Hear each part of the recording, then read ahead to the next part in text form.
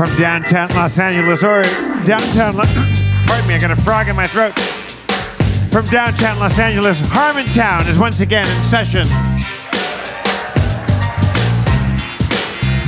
Don't think of it as losing a Spencer. Think of it as gaining a Rob Schrab.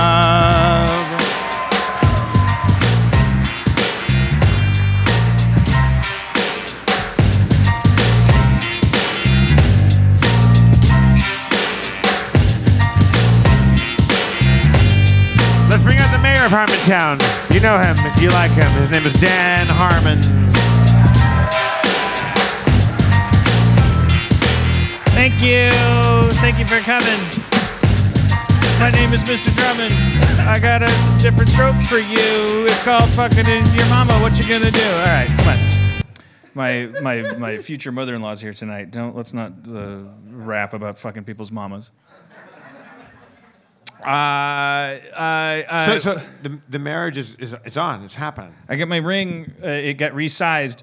My fiance, she sneakily behind my back, because she's like, there's always a challenge. Like, how do you know their ring size? Like, well, if they're divorced, you get the last ring, which I had already thrown into the cracks of doom, as I was told to do by Gandalf. But it was not unmade there. No, Levy conspired behind my back. They have my old wedding ring, and I get either marriage either makes your knuckles bigger, or you flex your wedding. It didn't fit. It was too tight. I don't know what happened. I hope it's muscle. I hope I gained muscle, but I needed it to be widened. You got that Dave Klein finger muscle going on now. Yeah, I think that's what it was. Anyways, it's on my finger now. It's only mildly distracting. I twist it and I play with it, and I'll never take it off. Oh, gross. Oh, hi, Rob. Haven't seen you in months. How are you? I'm fine. Why haven't you been on the show lately? I don't know. When was the last time you asked me to come on? Are people supposed to invite you every week? Yeah. Do it now. Come every week. All right. All right. Can't I just say that once? You just did, yes. Okay, well, I've said it before. When? What time? This is Schrab backstage, right before we came on stage. This is to Cody. He's like, "What's that? Let me get that." Oh shit! God! Oh, that was too much. Too much. So keep your eye on him. Terrible impression of me. I don't act like that. I only have one thing to talk about, and then we'll bring up our guests. So tonight's an emotionally complicated night. So, run out, scalp your tickets while you can. It's an emotionally complicated night. 911 operators. I'm a true crime podcast listener. We have a 911 operator. Oh, okay. Yeah, you're like my favorite topic too. I just don't. You listen to true crime podcasts. What? Jeff, call me with an emergency. All right. Hello? 911. What's your emergency? I'm. Sir, you need to calm down. Just tell me what's going on. I think there's a burglar downstairs. Sir, I understand, but you need to calm down. Hold on. 911, what's your emergency? Hey, I'm burgling in his house. Sir, you need to calm down. Hey, I'm gonna burgle your house after I get done here. Well, my bit's been superseded by a much more interesting bit that I'd rather do, but I don't know what to. Yeah. Sir, you need to give me the candelabra. Okay, all right. Okay, can you hold? No problem. Sir. Yeah, are you talking to my burglar right now? Sir, you need to. Hey, I'm burgling for you. I'm in the other room. Yeah, but can I get a word in edgewise with my 911 dispatch? Oh, okay. All right, yeah. Sir, you need to turn your radio down. What? I'm not calling it on a radio show. I'm calling. Remember, that was always the thing. Millennials probably don't know about that because it was like the radio, like all radio, all like local radio. They're like, all right, it's about 5 o'clock. We're playing all the hits of the Aerosmith's coming up. Like, what do you want? And it would be like 9 times out of 10, it'd be like a guy going, hey, my name's Dave. All right, buddy, you gotta turn that radio down. I know it's exciting to be on the radio, but you gotta, if it's on while you're on the phone, then the radio's gonna go into this microphone of the phone, and then we're gonna be listening to you. It's a tough thing. It's kind of a Christopher Nolan thing, but. You gotta fucking figure it out. Like, be a professional and mute that radio. Talk to us as if we're no big deal, and then you'll sound good for everybody else. Sir, this guy's burglarizing my home right now. Sir, I need you to calm down. I'm fucking. You seem more stressed out than I am. I'm in my closet hiding, and I have a weapon. For real, if you listen to true crime podcasts for a year, I now feel like. If something happens to me, if I come home and Cody has lost an arm, I'm gonna try to figure out. I'm gonna like Google what to do if you lose an arm before calling 911 because I don't want to end up like having the recording of me pondered over by people. Like, oh, he doesn't sound very upset. I think he cut off her arm. But if you call them and go like, oh my God, my girlfriend's arm got cut off, and they're like, sir, calm down. Now, what's your address? Oh my God, it's 1234 Fiction Street. I don't know. They're like, sir, like, why are you still chastising me? Can't we? After the point where you get the address and the ambulance is on the way, can I have permission to freak out about the dead body I found? Or do I have your permission to be enough on the spectrum that the one thing I'm good at is calling 911? I'm so sick of this fucking like listen to this 911 call and it just seems a little weird. Hello, 911. Yeah, my children are missing. Your children are missing? Yeah, they're missing, and it's noon now, and I haven't seen them since 11:30. And then it's just like going over and saying, "Whoa, he sounds like a robot. Ooh, he's a robot. What is he, a robot?" Fuck everyone. I'm never calling 911. I'm gonna do something wrong. Dan, who have you killed? I'm never gonna kill anybody, but yes, you are, and you're. And it's only a matter of time before we're all adjacent to a murder. God forbid we like. I just don't think it's fair that people like analyze how you respond to a trauma. Right. I also like. Here's the thing: we're gonna have our. If you're a big fan of our podcast and you just want, I'm not like an Oprah or like Picture Pages thing where I'm like, you have to listen to this, but you should know, in March. The Red-Handed podcast ladies are coming out from Jolly, England. They're going to come out and be our guests, and so like you have that heads up. Like maybe what are we talking about? Get addicted to that podcast. Wonderful, best true crime podcast I've heard ever recently.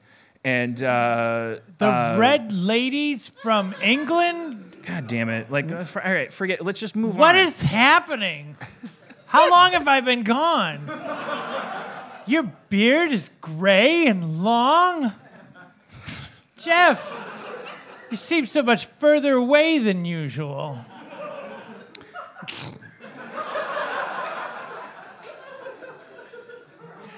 One thing that I like about their podcast, the Red-Handed Podcast, which is a true crime podcast. The Red-Handed... It's called Red-Handed. Figure it out. Wait, you're an adult. Oh, okay. I'm thinking mittens. I'm sorry. Red-Handed. You're thinking mittens? Yeah. Why? Why are you thinking mittens? I have a pair of red mittens. That's why I'm thinking of it. Listen to yourself. You sound like you... Sir... You need to calm down. I've come home. My father drank weird lemonade. He's... All right. Anyways, the thing I like about one of the many things I like about their podcast is that every single time a lie detector comes up, Right. it's time to like we have to revolt against this. The lie detectors are bullshit. It's bullshit. Who did you kill? You killed somebody. There's a body that Never killed anybody. Never gonna kill anybody. Am at some point in my life before I die, I will be somehow misconstrued and judged because of my affect. And whether it's like I fail a polygraph test or I refuse to take one, which is like, that's weird. He refused to take a polygraph test. Who the fuck? Everyone, please refuse to take every polygraph test. They mean nothing. It's the amateurs that screw it up for the rest of us. The amateur polygraph administrators? Or do you mean... Or amateur liars. Yeah. All right, look. Take your pick. I can see it's going to be one of those shows. Wait, Dan, look me in the eye. I know like a few of like the main like 5 tells when you're telling a About lie. lying. Yeah. Okay. So I'm going to ask So you're you. like a human polygraph. I'm going to ask you a question that we both know the answer to, but Okay. I want you to tell me the wrong answer. Okay. What's your middle name? James. Yeah. You did 2 of the tells. All right. You're 2 of the what kind of tells? lies. That's my name. You asked me what my middle name No, was. I told you to do it wrong. I told you to lie. Well, I didn't lie. I was testing you. I told you to lie. And I told the truth Yeah, and revealed that you don't know the difference. You're supposed to give the wrong answer. And when you think I'm and- lying, and you confidently told me, perceive it as a lie. Okay, so now That's the biggest all right, fucking. I so nailed it. now lie to me. I will. I promise to lie to you. Okay.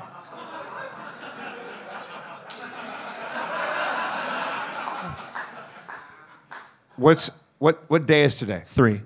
I swear to God. I fucking swear to God. Okay. Strike me with lightning if it's not 3 today. All right. What is your mother's maiden name? Yellow. You see, you're going to jail. With an E. You killed somebody. I'm going to jail? You killed somebody. I killed You nobody. I didn't kill anybody. Spencer isn't here tonight. Did you kill Spencer? Polygraph tests You are killed garbage. Spencer. You're trying to get out in front of this 9/11 call in your lie detector test because you murdered Spencer. Look, and while you hesitate, you have the right to remain silent.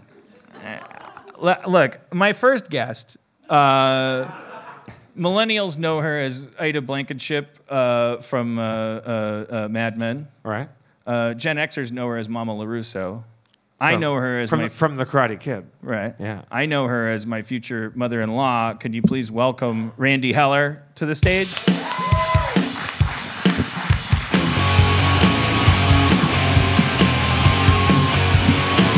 Randee Heller.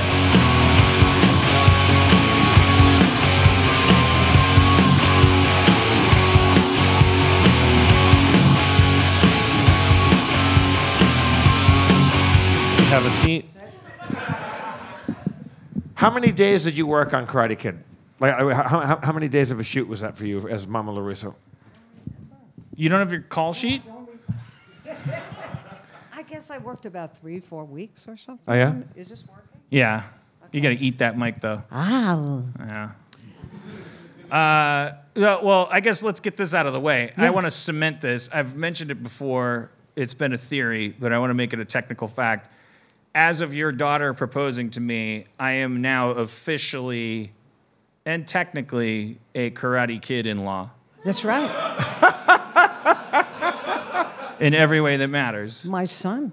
Yeah. To be. Yeah. No, you're already my son. And you're stoked about it, right? I'm very. Because I you know that I love you.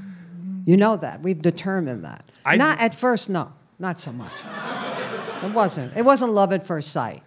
But he's grown on me. A Like lot a of me fungus.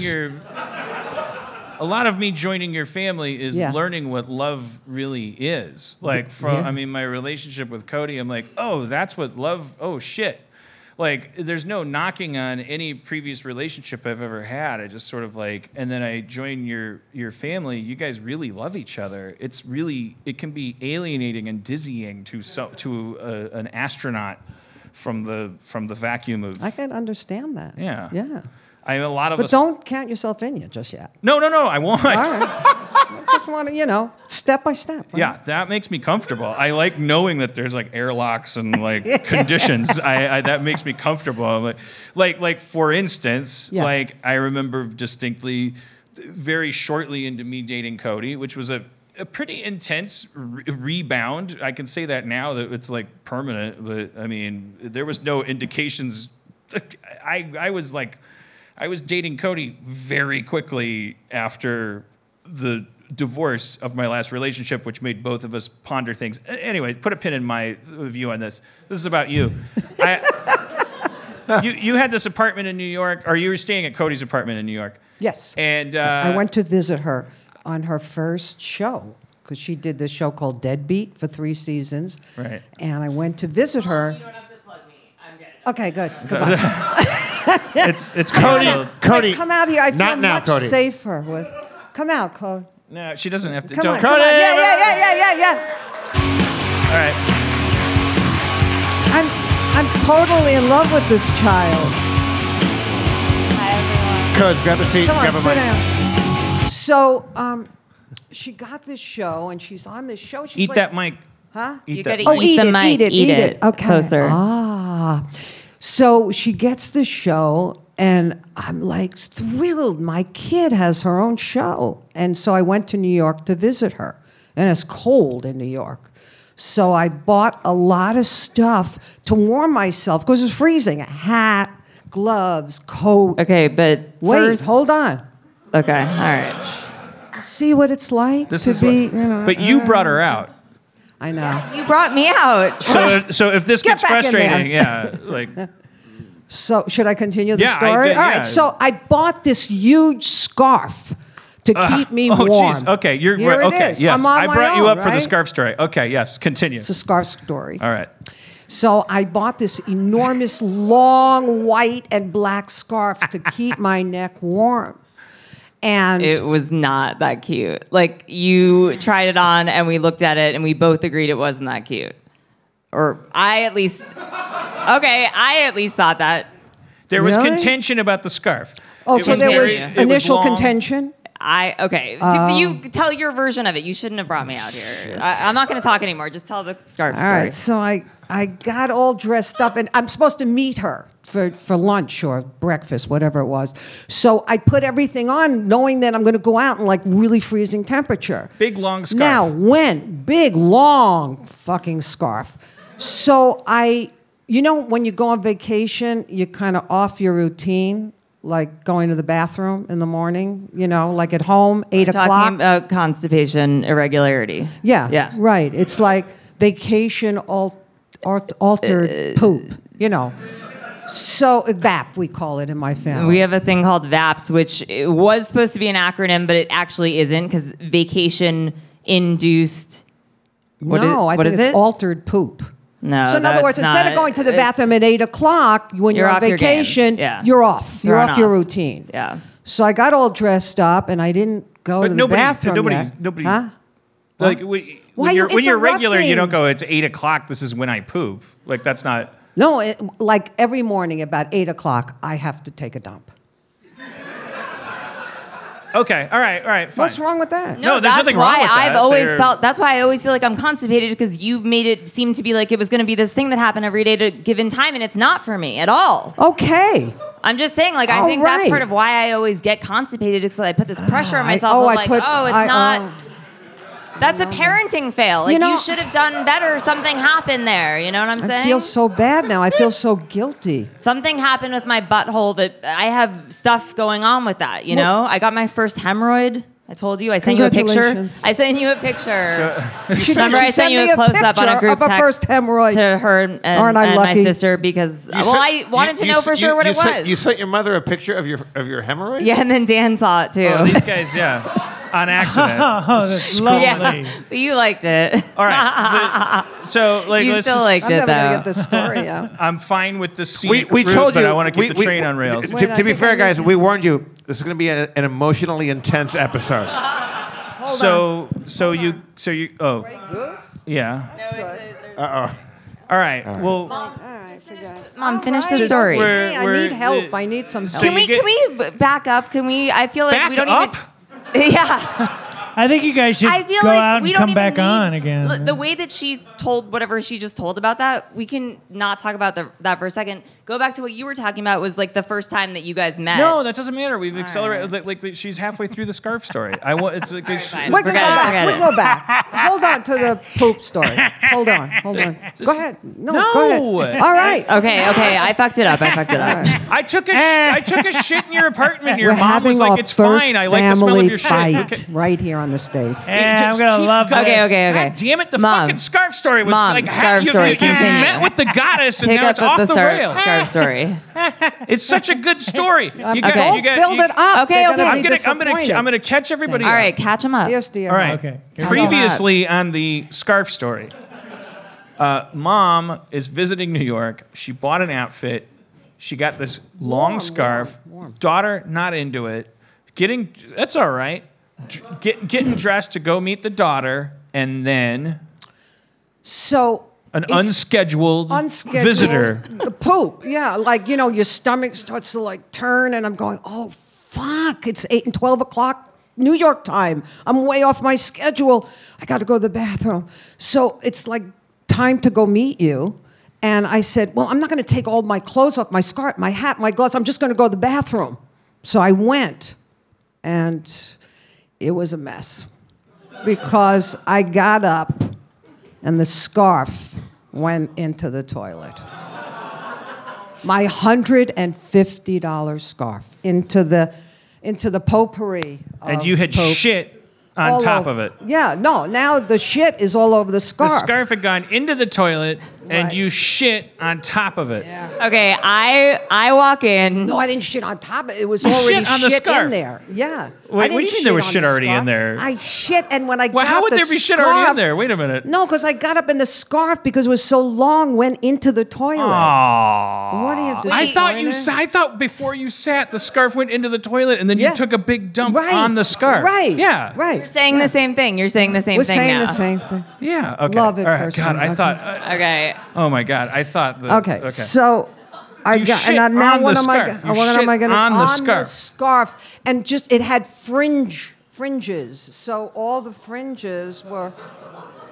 So I got up and I went. But oh I my feel like I God. walked in. No, during you were some of this, gone. no. You were Okay, gone. well, if I had seen this, I would have flipped the fuck out because I remember Wait. being in the apartment. Remember how I was just like always mad at you for making messes? Right. I would have flipped out if I knew that She you. So would've- you were trying to but hide you it did from me. flip out because what happened is, so I took the scarf out. Oh, yeah, and I that's how I started found out. washing it, really scrubbing it down, thinking I could do this, I can make this happen. So I scrubbed it down, and then I took it and I laid it out on Cody's heater to dry it. Oh. She was not happy. Look, nothing smelled. She washed it properly. It was just gone. the idea. It was gone. It was the like a idea, brand like, new it was, scarf. yeah. So I went to have lunch. We He likes the story. Yeah. So we came back, and I said, Cody, the scarf that's on the dryer was full of shit, but it's clean now. She flipped out. She goes, "What do you mean you put it on my dryer? This shit scarf."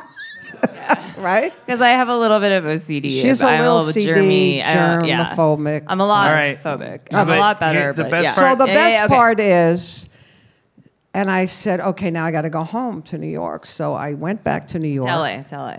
To LA. Oh, I mean, sorry, LA. And the shit's got to my friend. So I went home and I kept the tissue paper and the bag from this store. So I wrapped it up and I said, I'm going to fucking return this thing because I'm not going to wear a scarf that has poop on it. No. There's no way that I No. am going to put a poop. I know that the poop is, residue, So I went to the store. And I went up to the lady and I said, I'd like to return this You're a scarf. bad person. Wait. Well, put a pin in that. Okay. Here, we're almost there. All right. And she said to me, is there anything wrong with it? and you said, I said, no, it's fine. It's just that I bought it for my daughter, and it's like 12 feet long, and she's very short. And every time she wears it, she steps on it and trips, so I'd like to return it.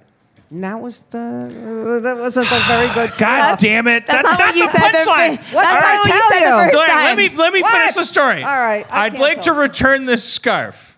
She said, Ask me what's why." wrong with it? Well, it's too long and my daughter didn't like it. Yeah. Oh, That's I how did you say said that? it to us. Which the is first true time. because daughter it's didn't so like it. long that it went in the toilet And you I took did a not shit care on for it and it. your And daughter I did didn't not like it care because for it was it. coated in shit. But you just leave certain details out and then you fucked up. return it. I All right. fucked up. Is No, I somebody don't- is somebody in New York walking around wearing a poop scarf? Probably. No, I No, don't think no, in any. LA. The reason that I didn't get that upset about it is because I was like, no one's ever gonna buy this. Like, that's the kind of store where it has like the clearance section, and it Right. will just disappear into oblivion. And so that's why I didn't admonish you. I was like, ultimately, when I found out, I was like, all right, it's a flawed thing a character would do, but it's still I funny have to as say, shit. I have to say, Randee, Yes, ma'am. that if you poop on a scarf, Yeah. don't try to get the money back. Well, I did it. you- I just you- was going to exchange it for credit. Fuck, I saved that one. I want to segue into another guest that's like I've been doing like a public television thing where we're like linking things, and that's why it's emotionally complicated because you're my future mom-in-law. You pooped on a scarf. You were Mama LaRusso. You were, but she was Rizzo in Grease on Broadway. you were Rizzo. She You were was the on original Broadway. Rizzo, right? Were you? Or no? There was one original Rizzo, but then wait, were you the original Rizzo or not? No. You You still weren't. love me? Wait, well, no, but I mean, but after, like, who I was played on- original Rizzo? Adrian Barbeau. And no, wait, Yeah. wait. On Broadway, Adrian. Oh, okay, Right, Bob? really, Adrian Barbeau Yeah, Adrian from Swamp Barbeau. Thing? Huh? So, I know her Did you as, say- as Adrian Barbeau from Swamp Thing. Like she was Oh, an right. 80s, Yes, yes. like she has Bazumba's big like breasts, B, kind of like yes. 80s B movie Right. kind of thing. Yeah, she was I the didn't- Okay, original. she was original Rizzo, but then you like did a Came- huge run of Rizzo on Yes. Broadway. You were basically 2 years. And so our next guest was Johnny Angel. Johnny Angel. Does anybody? You guys know Grease? Teen Angel. Why Teen is it Angel. Johnny Angel? The beauty, Glenn Carey beauty comes school on? dropout. The song, like the guy comes and he sings the beauty Right, school dropout. Beauty Anyways, School. I'll explain beyond that connection why we're bringing him up. Okay. Please welcome Bob Garrett. Bob Garrett.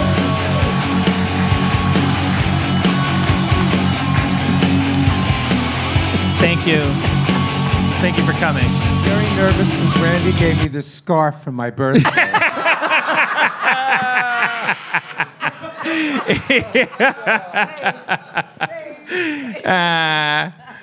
I know we were in college together. Mom, you got to talk into the mic. Yeah, eat that mic. Sorry. We know each other from college, and then we did Godspell together, and then Grease together on Broadway. So we go back a long 50 years. But he tells everybody I'm his nanny. Correct. So, yeah. And a good one you were. Oh, I was the best. But Bob, there's a linkage here. I mean, look, I'm not a good podcast host. I'm not a good podcast producer. But things happen. We follow our guts and our feelings and stuff. And we recently lost a friend that we've talked about many times on this podcast, like kind of in the periphery. Like we've probably mentioned his name a dozen or 24 times in 300 and some episodes because he was so instrumental to our lives. This guy, Sam Christensen. And he just recently passed a few weeks ago. And it was like very unexpected. And I know that weirdly, Randee had a connection to him. I mean, I know Sam knew you and Cody, but that was just like weird coincidence. And I said, Randee, will you come on the show? And like now seems like a good time because maybe you could tell some Sam stories. And you're like, I don't know Sam well enough to like eulogize him, but Bob, who you've met, like was really close to him. You saw him right before his passing. And so I thought, Kismet, we need to eulogize Sam Christensen, someone that, like, he's not a household name, but if you've listened to this podcast for hundreds of episodes, then Sam has like been caressing and touching you the entire time because Jeff and I's origin stories go back and intertwine with Sam, and so for those of us, let's kind of now just remember him, and start with how did you meet Sam, Bob? Well, we were doing Godspell, and Sam was the liaison between the actors and the producers. He worked for the producers. And he was so great, and every time he'd come to the theater, he'd say, by the way, tonight Paul Newman and Joanne Woodward are here. And they're not coming backstage, because Paul doesn't come backstage. And then Paul Newman would walk into the theater in an all-white suit in February. But do you know who Paul Newman is? The guy? I mean, they've heard of him. Anyway, His salad dressing guy. The salad dressing. The salad dressing. Right. I started doing cabaret acts, and I didn't want to ruin my reputation with the owners, so I asked Sam to represent me, and that turned into him becoming my full-time manager. And then we became best friends, and then he ultimately got me to come out to Los Angeles for meetings and manage me, and he became like my best friend. And somewhere along there, I don't know what date that is, but...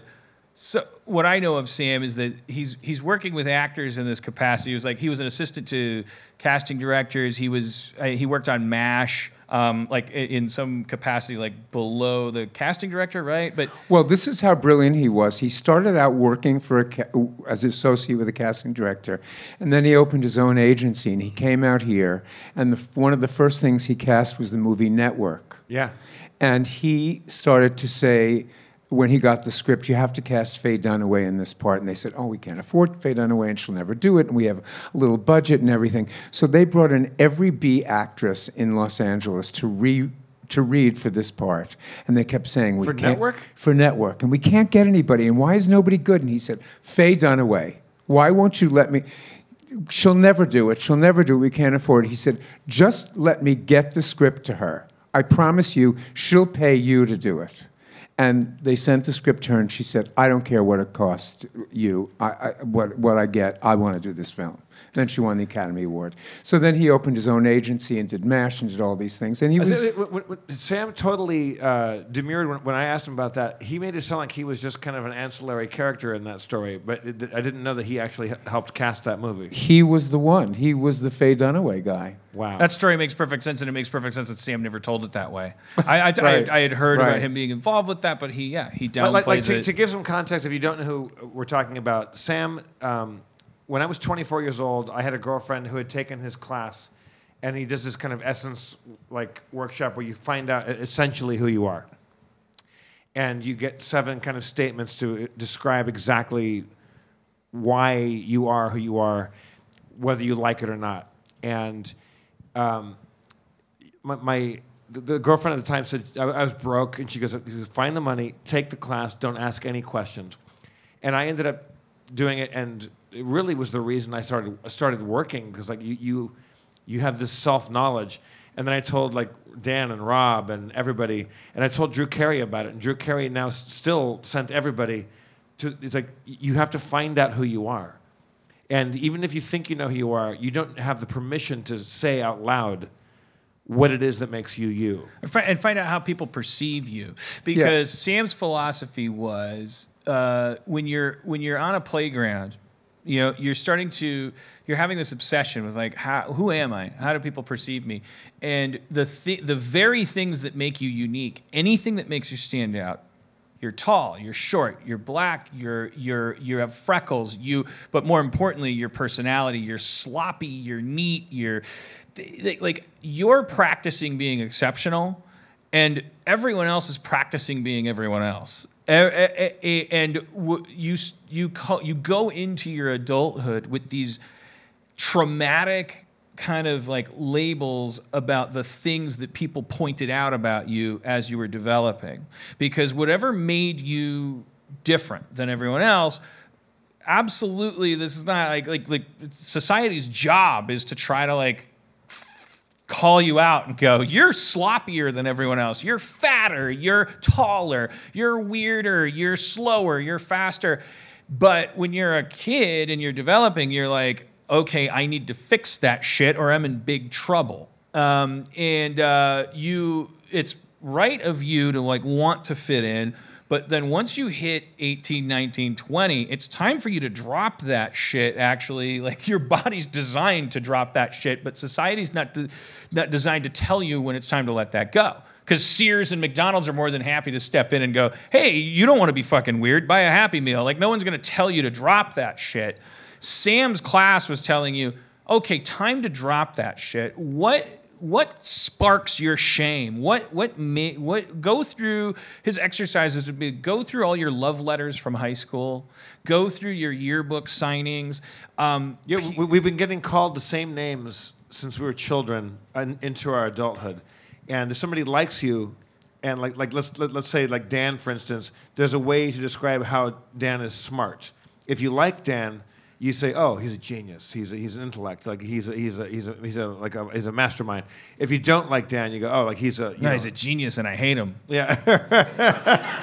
but being able to say in a couple words exactly how you're smart, Cody, and Bob, like what makes you edgy, or what makes you the neighborhood of how we would describe you as being witty, but precisely say it.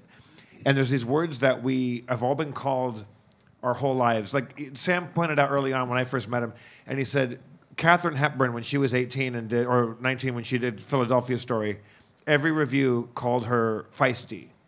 When she was 80-something and she did On Golden Pond, everybody called her crusty. If you're feisty at 18 and crusty at 80, what the essence is defiant. It's like you don't need men, right. And that's what made her great. Was that all of her roles was I don't need you, and if you're 18 or 80, it's a defiance. We have different ways of saying what's special about you. Their memories of what's said that's special about you on the playground are probably negative. Then you have lovers throughout your life. They find the positive ways of saying it. It doesn't really matter, and also crucially, it doesn't matter whether they're accurate. Sam always used the example of Goldie Hawn, who is a very, very smart actor who she could debate your ass off on any topic. She happens to be intellectual.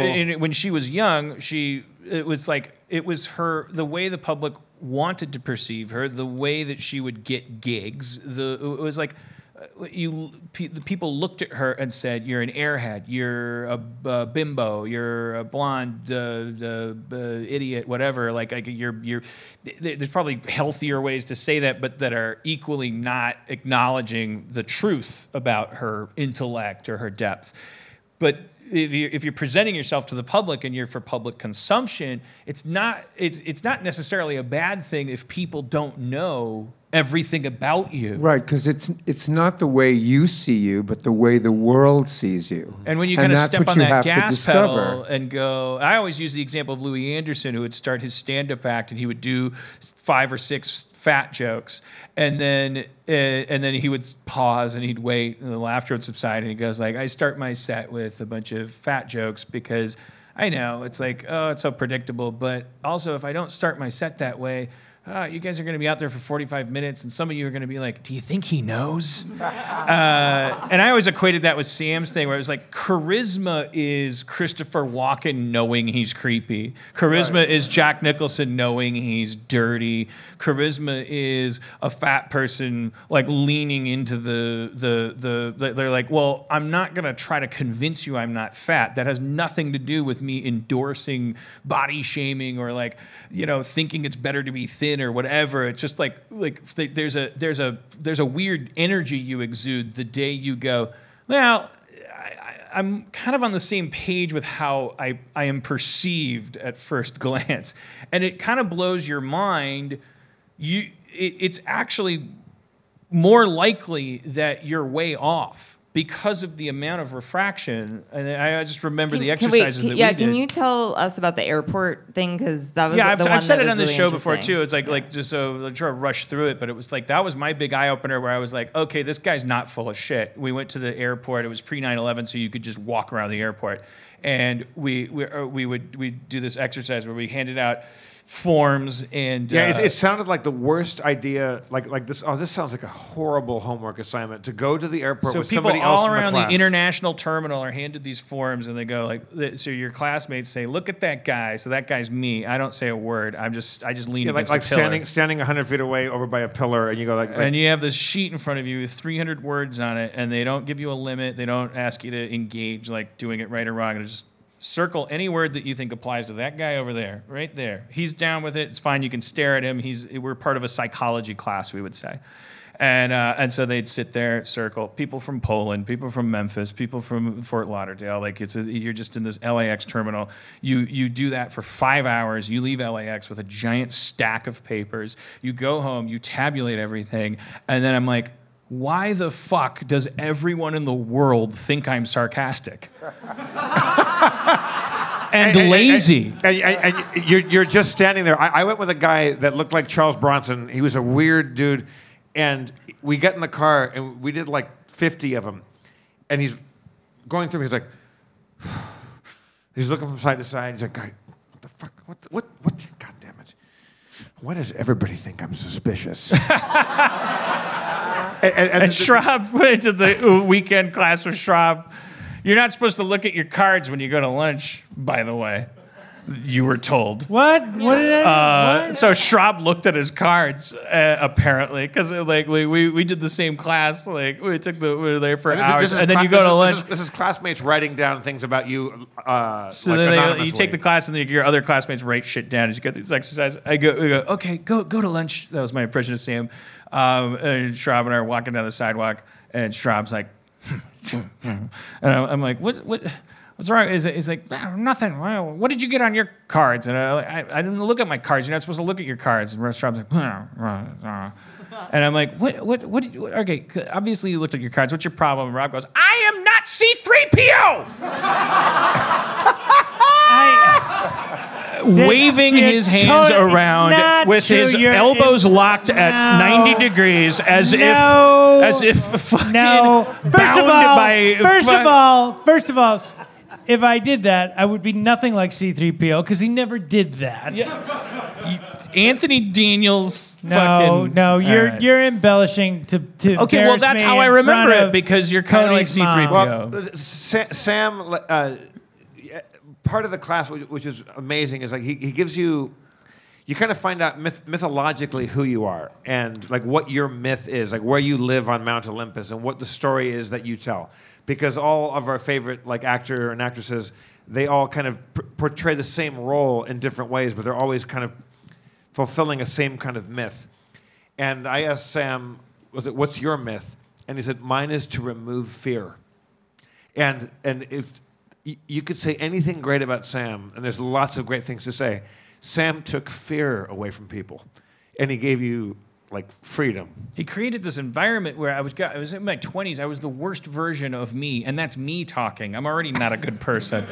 Imagine me at 25, like where I'm like still cutting my teeth, being a human being, and it's like, but there was this space. Anyways, I think what we wanted to do is like we could have at any point talked about, oh, these are Sam's superpowers. This is why you should be interested in them. I think, Bob, your contribution to it is you were very close to him for his whole life, and I asked you backstage. It kind of caught me off guard. It was like, when's the last time you saw him? Because we saw him relatively recently, but you saw him 2 weeks ago. Well, he'd come to my house every Friday night, and we'd watch Bill Maher, and we'd cook. And one of the things, talk about taking away fear. Yeah. You know, I just got a soup maker, right? So I said, I'm going to make soup for you in my new soup maker, which takes 18 minutes.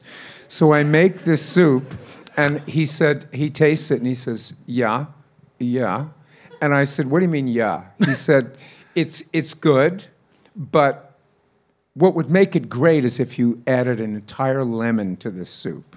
So I squeezed the lemon into the soup, and he said, "This is the best soup I've ever had." Well, he's kind of he's pulling a little trick there. He's like, I think I'll create a story where I knew exactly what needed to be in the soup. Right, exactly. So And when you did Sam's great. class, the first part back when I did it back in the old days, like when you still could go to the airport and do that thing.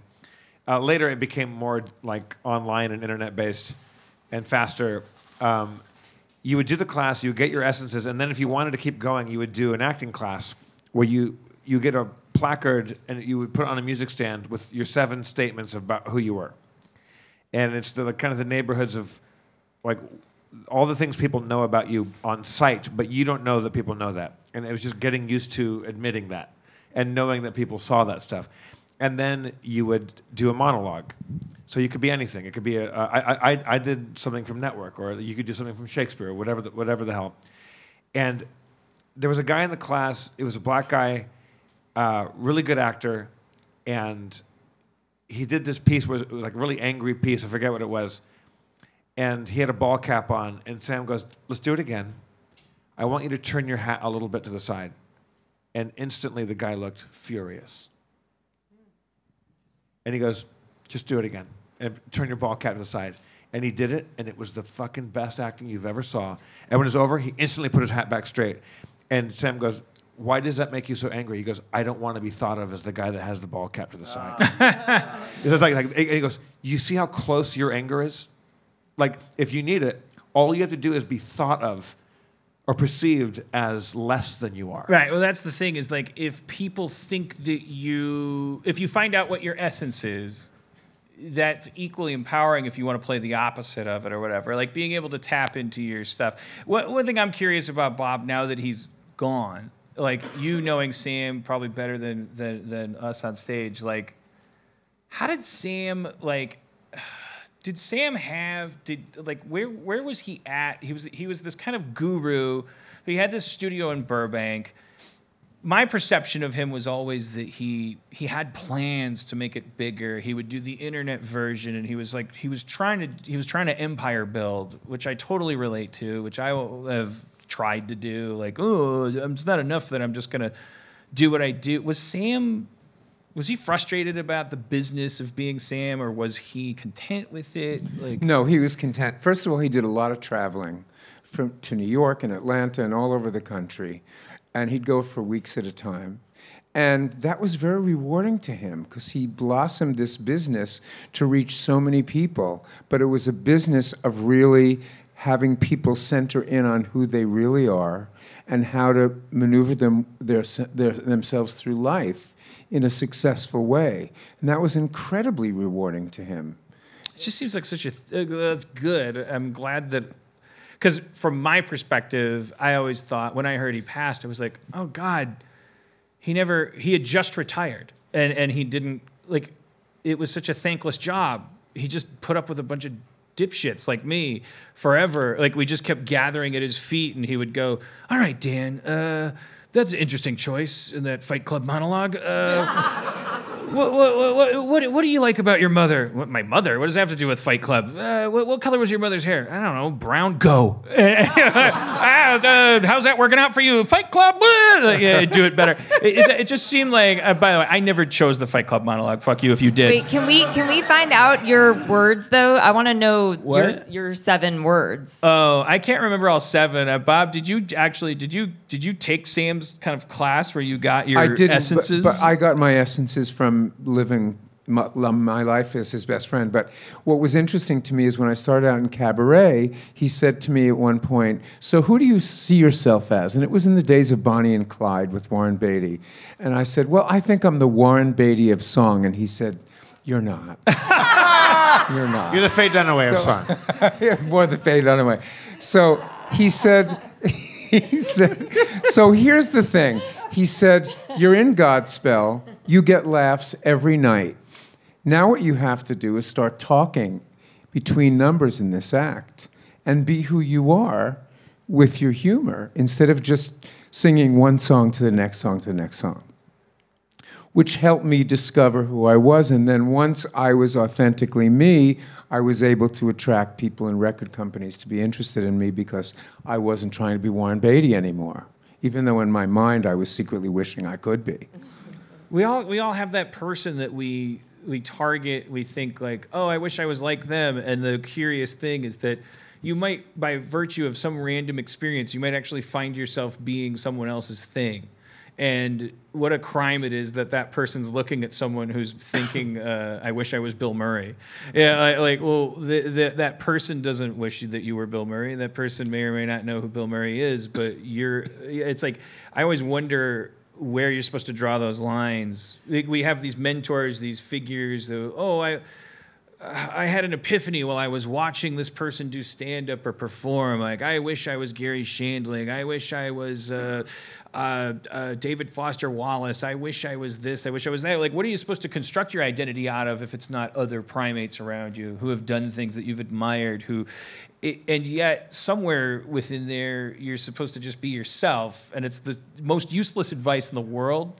But Sam somehow was able to get into that yoke. I remember like half of your essences, Dan, and probably like a few of yours, Rob. But when, because I took it first, and then you start telling everybody, go take this class whether you're an actor or not. Right. Like, it's really valuable no matter what you do. Like that self-knowledge thing. And it sounds culty to talk about, but it really was this is beautiful. That there's no way to express how much Sam means to people. It was super culty. When Rob took it, like when I got my essences, Sam tells you, he's like, there's going to be one essence that's going to be kind of an epiphany for you that you're going to go, oh, that's how I say that. And he told me, like, we were trying to talk about the neighborhood of my poise or my confidence. And if you don't like me, I'm arrogant. If you like me, I'm poised. If you there's that thing. And he wrote down a thing, and he put it on a piece of paper and slid it across the desk. He goes, anybody else would hate this, but I think you're going to like it. And it was the neighborhood of my confidence or cockiness or whatever. And it was not conceited, just convinced. And I hit the fucking desk and go, exactly. I said, I don't think I'm better than you. I know I'm better than you. And I almost started crying. And I remember the one that Rob had is my favorite one for you, Rob. Last puppy at the pound. Love it. That's great. That's not the one. I see that one. I love that Rob's one. that I remember is Waiting for Permission. Also, my other favorite is Little Green Man. Yeah. Like you're from outer space. Yeah. And then the next year you dressed up as Little Green Man for Halloween. That's true. And it was the best outfit of all time. It's true. It was a good And one. what about fucked a dog but won't admit it? He got you on that one. You're doing this again. I love that. Yeah, you're doing this. Oh, This is what you're and doing. some of Harmon's, the overriding one for me is, and it sounds weird, but it is perfect. It's Mud Monster on Shore Leave. That's the one that I like. Yeah, that's so. Like what Sam would say. Like some of these are your own. Like don't. It doesn't need to make sense to other people. It's for you to recalibrate. Right. And actually, I forgot. Like I refer to the last year being rough for me, and it's precisely because I forgot. It's like I don't. It's like, oh God, you're a mud monster on shore leave, which to me means your story doesn't get to be about like. All right. Well, whatever. Sam, like... Also, other ones of Dan's, Unspeakable Sadness, Came Alone and Leaving Likewise. I love that one. Yeah, they were rough.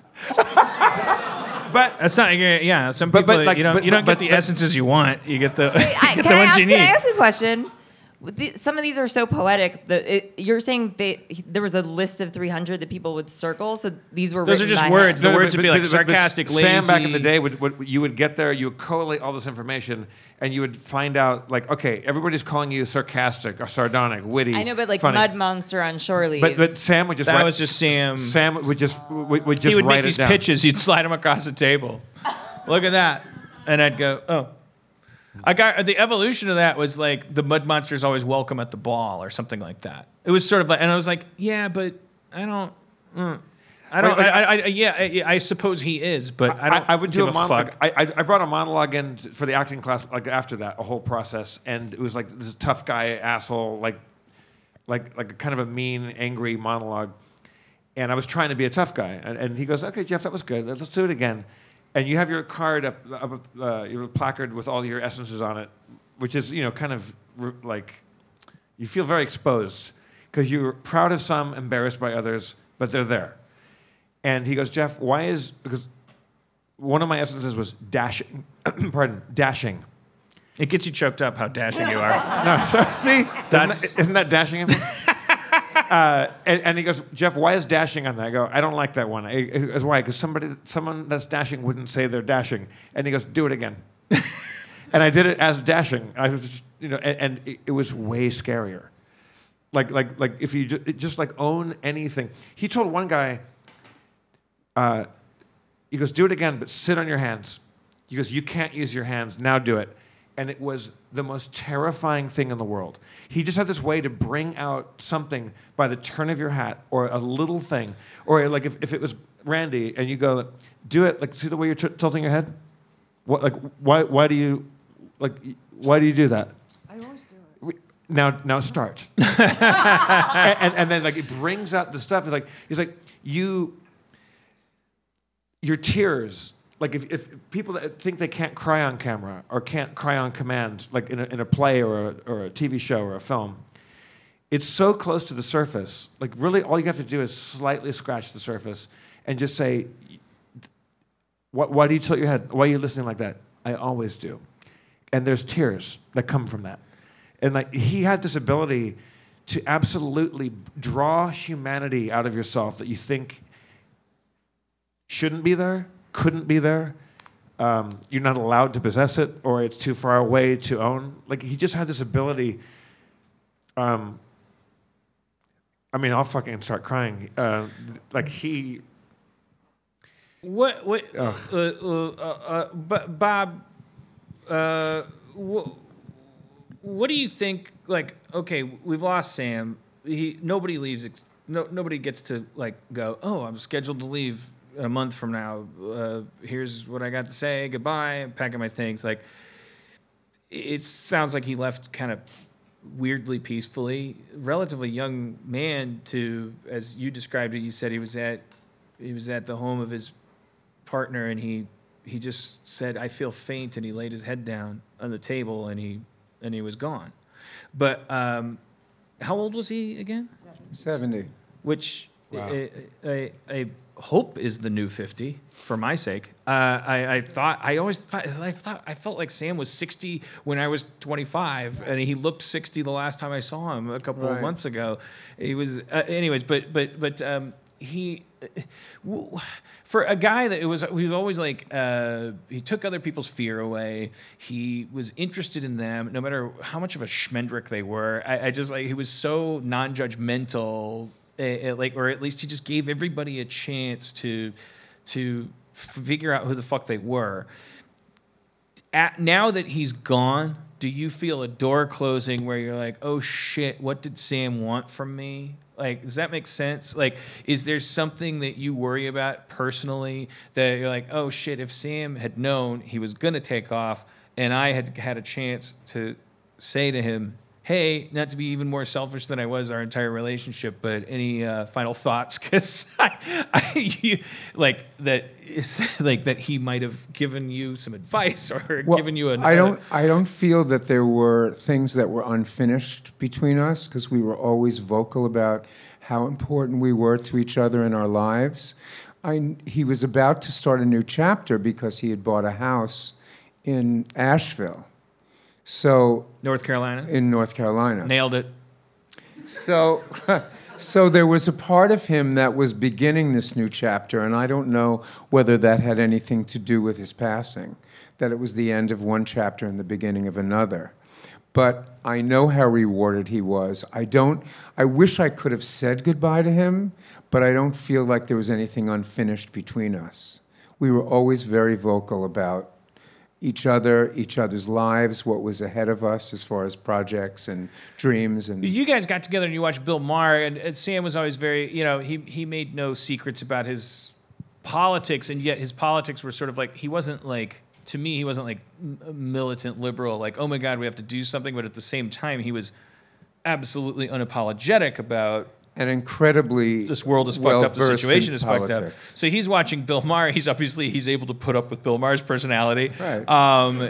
That means that you guys sat week after week and you talked about his view of the world. We did. And so I guess that's the related question is, I don't want to be as corny as to say, if Sam were here right now, what would he say to us, knowing that he gets one last thing to say to us? But I guess that's, I don't know, something in that area. Like, Sam had an opinion about the world and the way it was going and stuff. Like, would he give it, like, we're like, hey, Sam, what should we remember to do now that you're gone and you're never going to remind us to do it again? Like, I put that upon you. It's really dumb, bad podcast hosting. One of the things that he wanted was for Trump and Pence to both be taken down and have Nancy Pelosi be president. Oh, okay, that's simple enough.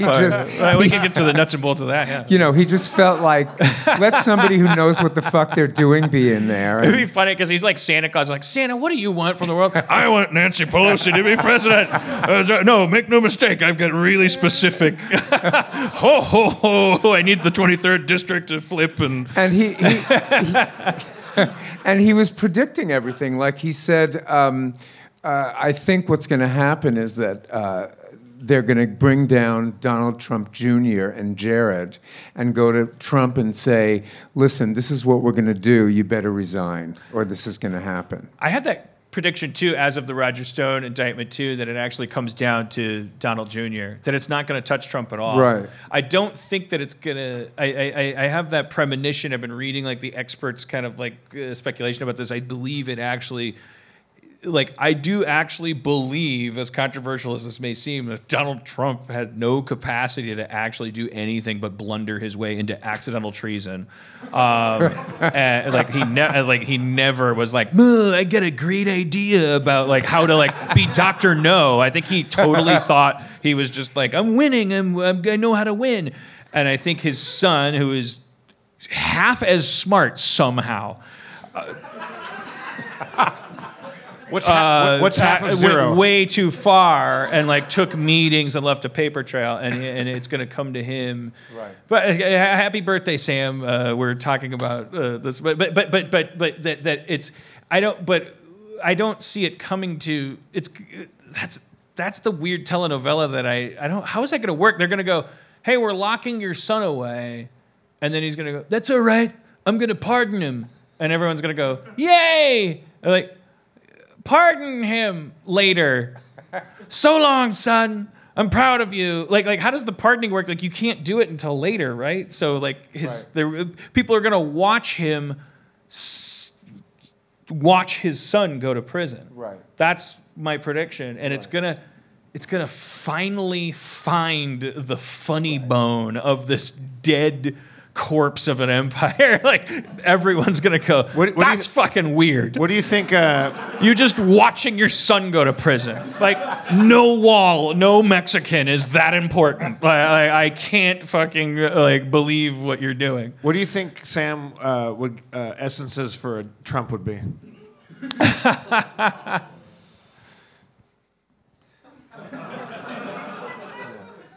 What are Trump's essences? Like, I searched out top, like well, it would just be like he kind of spouts them out. I mean, I think like if you could be a fan of his by going like, yeah, he said he would be his essences would be like, I'm big, very big, or like it would be like toy truck language, like my truck big.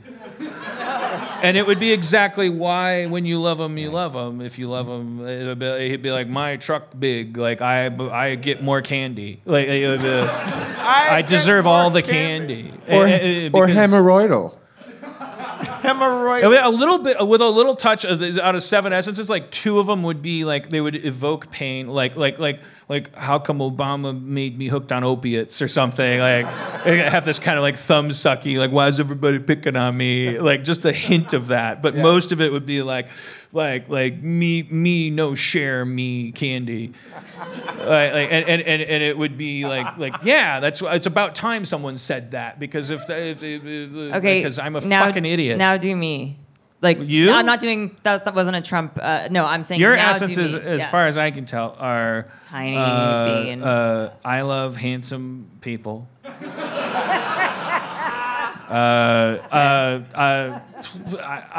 I'm sorry we're listening to this podcast on my phone. I will continue to hit snooze every 10 minutes. so that you'll never find out what the sentence was because you just You burned right. me. Right. Damn. That's That's good. That's like we're listening to a podcast. And it's like come on, it was 9 snoozes ago. No, Get I up. only did it twice this morning. Come on. All right. You're being. Yeah. I'm projecting a lot of shame about my snoozing. I don't know. Don't put me on the spot. Sorry. All right. The What thing- were your other ones, Schrab? I don't remember the other. Those are the only 3 I remember. Really? Yeah, I don't remember them. I always But forget. the first, those top 3 were. I mean, well, Last like, Puppy at the Pound. Last Puppy in the Pound is Little Puppy- Green Man. Yeah, And those it- 2 were the big ones. What but- do you think, Sam? Think like, Sam's here. Sam's watching. Sam now. Then he goes away after this show. As far as this being on stage, like, can you think of anything Sam would like to see us do as an exercise or anything to? I think he'd show like him. us all to have nipple rings that you can see through his, that See you can how see through his He t-shirt. looked like Santa Claus, but then if he would wear it, he was like fucking ripped, like in this like bear daddy way. That like is he had so a big hot. I think you barrel should get chest. nipple rings. And Oh my God. I can see and this. he would wear like polo shirts, and he had this like kind of painted on, beautiful white beard, Razor sharp beard, yeah. and he'd be like, I want to tell you how you need to activate yourself and what you be honest with yourself. And then you'd like, if you squinted, you'd be like, this guy's got 2 pierced nipples.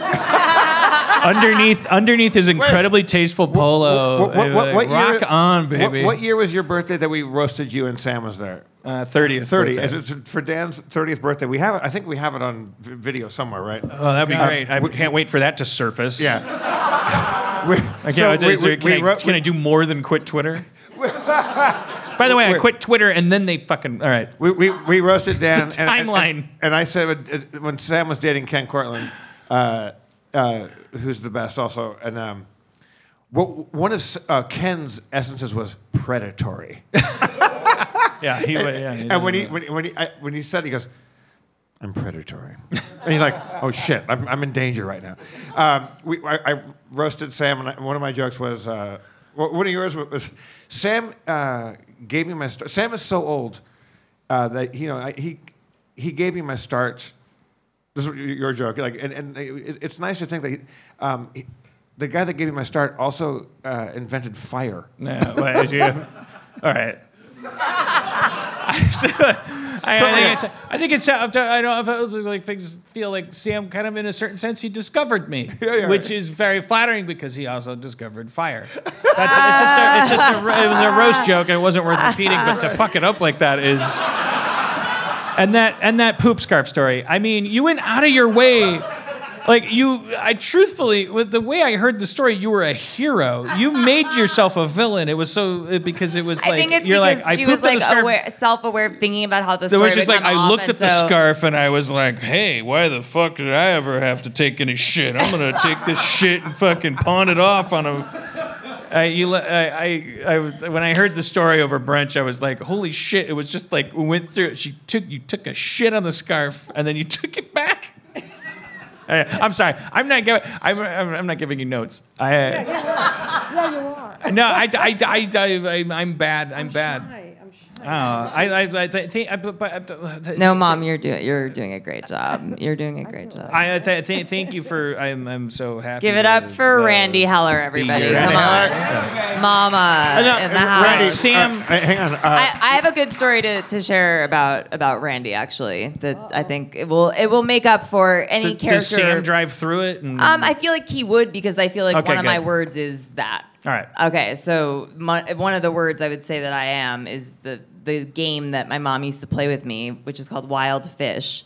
And basically, I would spend a lot of time in the bathtub, which, side note, it was because we had a jacuzzi tub, and I had discovered masturbating because you could, sit up on the thing. And I had this book called Where Did I Come From?, which was an illustrated book explaining sex to kids, which happened to, it was hot. It was like you could spend time on it. So it was Anyway, like page one. Where did I come from? Page 2, a pussy.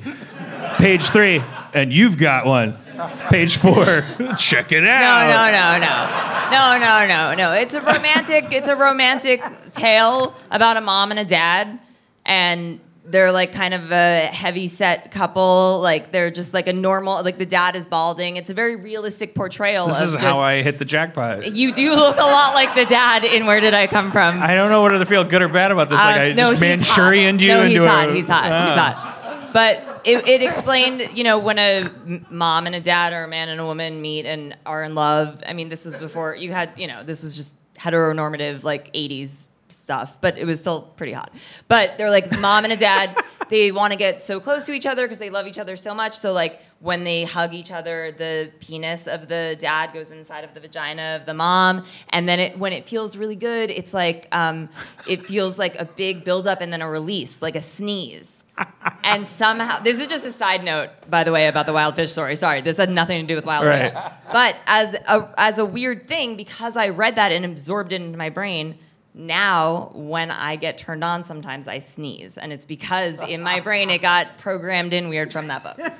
But anyway, so I love taking these baths.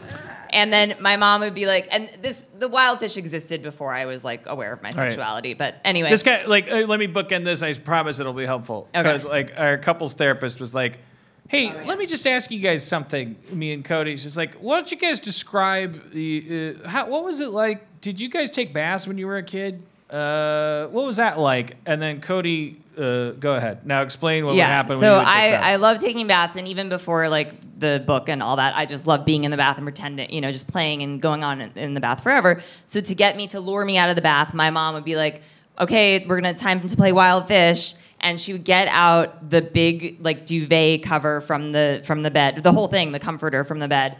And I would get out of the bath, she would wrap me in a towel, and like 2 towels, one on my head, one on my body, and then she would wrap me up in the comforter in like a big dumpling. She would like wrap all of me up in there, and she would drag me around the house like in this thing over the hardwood floors, and she would do the voices of like, basically the premise was that I was a wild fish. She was an activist who like was saving me from the zoo. We were like going through the zoo, and she would do the different voices. Like a security guard would come and be like, "Ma'am, I'm gonna have to see what's in the bag there." And she'd be like, "Oh, nothing, officer. This is not. It's certainly not a wild fish. No." And then she would like, and it was the most fun ever. And yeah, it makes me want to have a kid to play wild fish with them. It was really magical. And but Dan, and I would go, I remember the water getting very cold.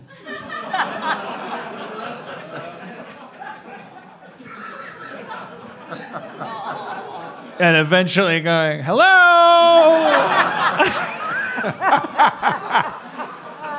My brother and I would take when we were real little. We would take baths together, and we had a game called Pee Pee Monster. And somebody would pee in the bathtub, but you had to stand up on the edge of the bathtub and try to knock the other brother into the pee, because the pee was a monster. Because the pee, like you're saying, like, oh well, once the pee was in the tub, like you got up on the ledge. Yeah, okay. So you're skirting the edges of it. No. Why did you have to avoid it because it was a monster? It's already pee. Why was the game called Pee Pee Monster? You could have said, stop at the first pee. Yeah. Well, Look, I peed in the tub. I don't want to touch it. But is it a monster? Really good okay, now I question. really don't want to touch it. It's That piss. Yeah. You What peed the in a fuck? pool. What the fuck? Gross. Really gross. Really gross. Congratulations. You and your brother, gross. Just gross. Sweet. I once took a shit in the tub. Remember when Sloan was in there with me and she freaked out? My sister, we were taking a bath together, and I was young. Did she think it was a shark?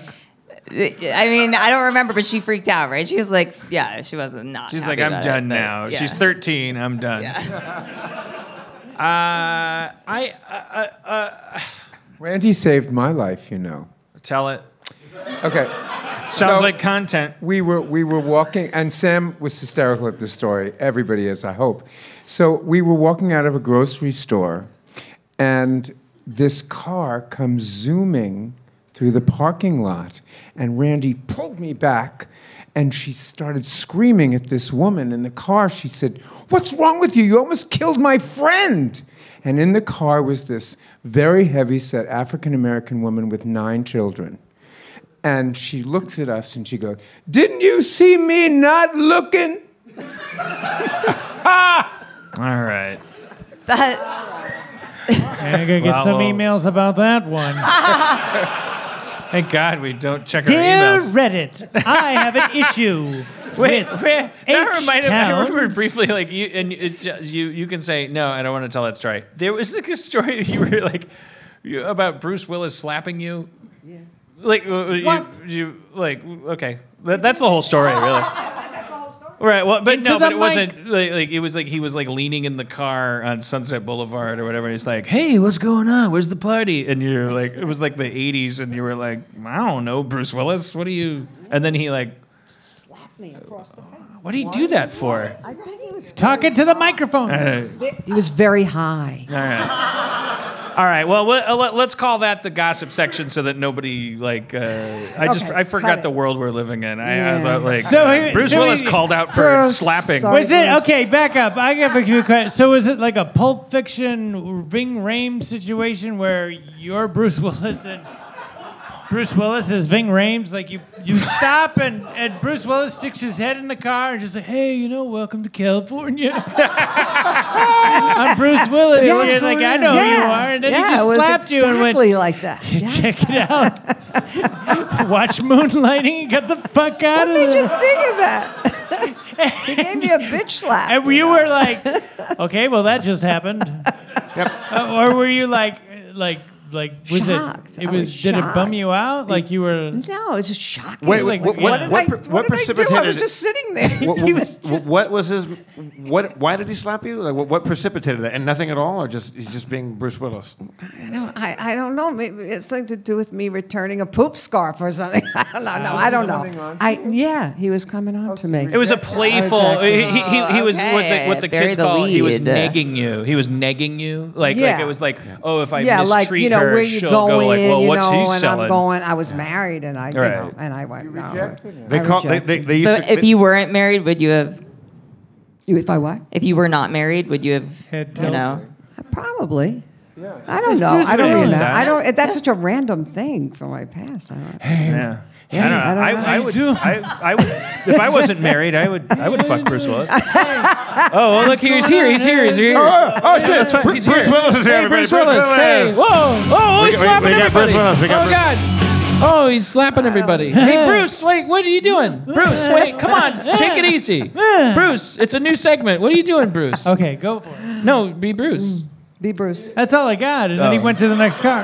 I was trying to build it out into a Well, thing he's where like, you're like hey, Daniel hey, Tiger on Mr. Rogers or something. Yeah. Let's, Bruce, what time is it? let's reenact. Let's reenact the scenario. So Randee, you're driving your car. Bruce Willis I comes was up. in the passenger seat. We Right. pulled up to in front of the. Wait, well, first of all, eat Oh, the wait, mic. wait, I'm so bad about and this. second of all, vocalize what you're doing. Like I wasn't driving. Like, I don't mean to feed you lines, but like you'd be like, "Hey, it's me, Mama LaRusso. I'm on Hollywood Boulevard." Like that I'm kind not of thing. even like sure if I had done that already. I don't think I did. Well, this is then pre-LaRusso. fix it, This is rewrite pre- it. this No, we just pulled up, my friend and I, to the Improv. It was Karen Brooks. You know my Karen best friend, Brooks, Karen yeah. Shapiro. You were going to the Improv to see. No, I don't know why we were pulling up in front of the Improv. He came 'Cause out that's from where the the strip was Improv. He hottest. came by, and he put his head down in the car, and he goes, "Where you girls going?" And I said, at first I said, "Shit, that's Bruce Willis." And Wait, then- which you knew him from what? Moonlighting? What? Probably. Okay, Yeah. yeah. We're going Like, back what the here. We're fuck? going really far back. And I just said, we're not going anywhere. I don't know what I said. Yeah, then. where Then are he- you going? He Were you was going to the just Improv? put his hand in the car and slapped me across the face. What the fuck? Was it playful though? You were pulling into. Wait, it seems like the you liked Im- it. Why are they It kind of seems questioning like. me? You were. Was it playful? Why didn't you report it? What? Tell me what Why didn't happened. you report It was before the days of Me Okay, Too. but was it playful or was it really hard? Like, I did think it, he did was it leave us? pissed off because I rejected him. He was pissed off. I would have slapped you. Learn to take a compliment. He once, I think I might have mentioned this on the show before. He once knocked me over at a bar because I was with a girl that looked a little too much like Demi Moore. Yeah, there you go. And he jumped over a thing and just fucking he hockey checked me up against the boards, and I almost went to the ground. He absolutely nailed me, and it wasn't because he was trying to. He saw a girl he wanted to talk to, and I was in the way. He was right. Yeah, exactly. and he completely just fucking He's angry, shoulder boy. checked me, and What would be a Sam essence for Bruce Willis? douchebag. Oh, come on. Knock it off. The poor guy. I was just his only curious. crime is being so visible. Wait, that- why? I think it's cool. It's such a cool thing that I like to hear, the way that he. No, would. but I'm saying what would his be? It says like douchebag. Oh, he's an asshole. Yippee ki yay, mommy issues. I really like Hudson Hawk. I like Hudson Hawk. I like that movie. You're the one. What would his essences be? California. All things considered, rather be in Philadelphia. Like his essences would be in along the lines of some of the things. He'd be like, hey, what are you doing over here? It's me, Bruce Willis. That's not an essence. Well, look what's going on over here. I'm coming up with it. Yeah. Bruce Willis's essence. Hey.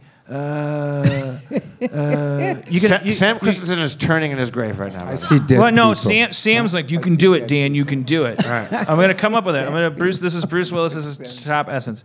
Hey, you gonna put you put a plant in a pot? You get a potted plant. It's pretty good. Pretty good. Tell me I'm fucking wrong. You put a pot in a plant. You get a potted plant.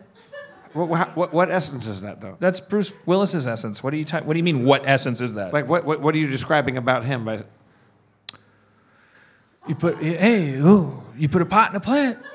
A plant in a pot. Sorry, I fucked it up. You put a plant. It's for him. It's not for you. It's how he centers himself before an audition, which he doesn't have to do anymore because he fucking figured it out. Sorry, he slapped you. That's not cool. People shouldn't slap people, but in the I'm in the confused. 80s, everyone was slapping confused. everybody. A lot of people were drugged. Yeah, You I mean, know, there were they 9 people in the world, and he was one of them. That's So it's right. like, what do I do? He's He was one of the drugged, 9 man. people He slapped me. he was What am I supposed to angry. do? Go to the 8 This is the people? problem Get high I and have get with this angry. story. So you're pulling into the improv. Oh my God. No, listen to me. No, listen to me. You're pulling into the improv. I'm gonna slap you. And in a then minute. Bruce Willis says, "Hey, where are you going?" You're pulling into the improv. Was he wearing a vest? Did he have flashlights? Hey, where are you going? Maybe, I mean, there's a sign. Because if the answer is the improv, you get validated. You're pulling into the improv. I think what it meant is not hey, where are you going, but like, hey, where you We're going? not going anywhere. Where We you just going? See, we that just part of the story arrived. tripped me up too. Yeah. I know you are, but I'm saying he was probably saying like, hey, what are you girls doing? Okay, saying I know what his No. technique was because it was the improv. Okay, you be Cody's mom, I'll be Bruce Willis. Okay. Okay, so hey, where are you going? Oh, it's a. What? For the listeners, for our listeners, that was Rob rolling down a window. Cast your minds back into the foggy mist of A time. Jimmy Carter era window got Do you rolled see down. how long the crank was? Joke of the night. The radius. Yeah, because apparently she was in a Oldsmobile Cutlass Supreme. She was also the size of a mouse. All right, sorry. Hey, where are you going? We just got here. We're going nowhere. Yeah, but where are you going? The improv? Hey, you like improv? Yeah, So you we're can't going here. deny. You can't ask questions. Nope. Just suck my dick. Yes, and. What? Oh, she's rolling up the window. I'm just saying, like, he can go fuck yourself. my point was, what in the fuck? All right, tonight's show's all right. that he picked that spot because it was like a thing. Like he's like, "Where are you going?" Your answer's supposed to be, "I'm going to the Improv," and he's like, "Hey, You weren't going into the improv. if you want to improvise, Where you fuck girls Bruce going? Willis." Where were you going? That's what I asked before.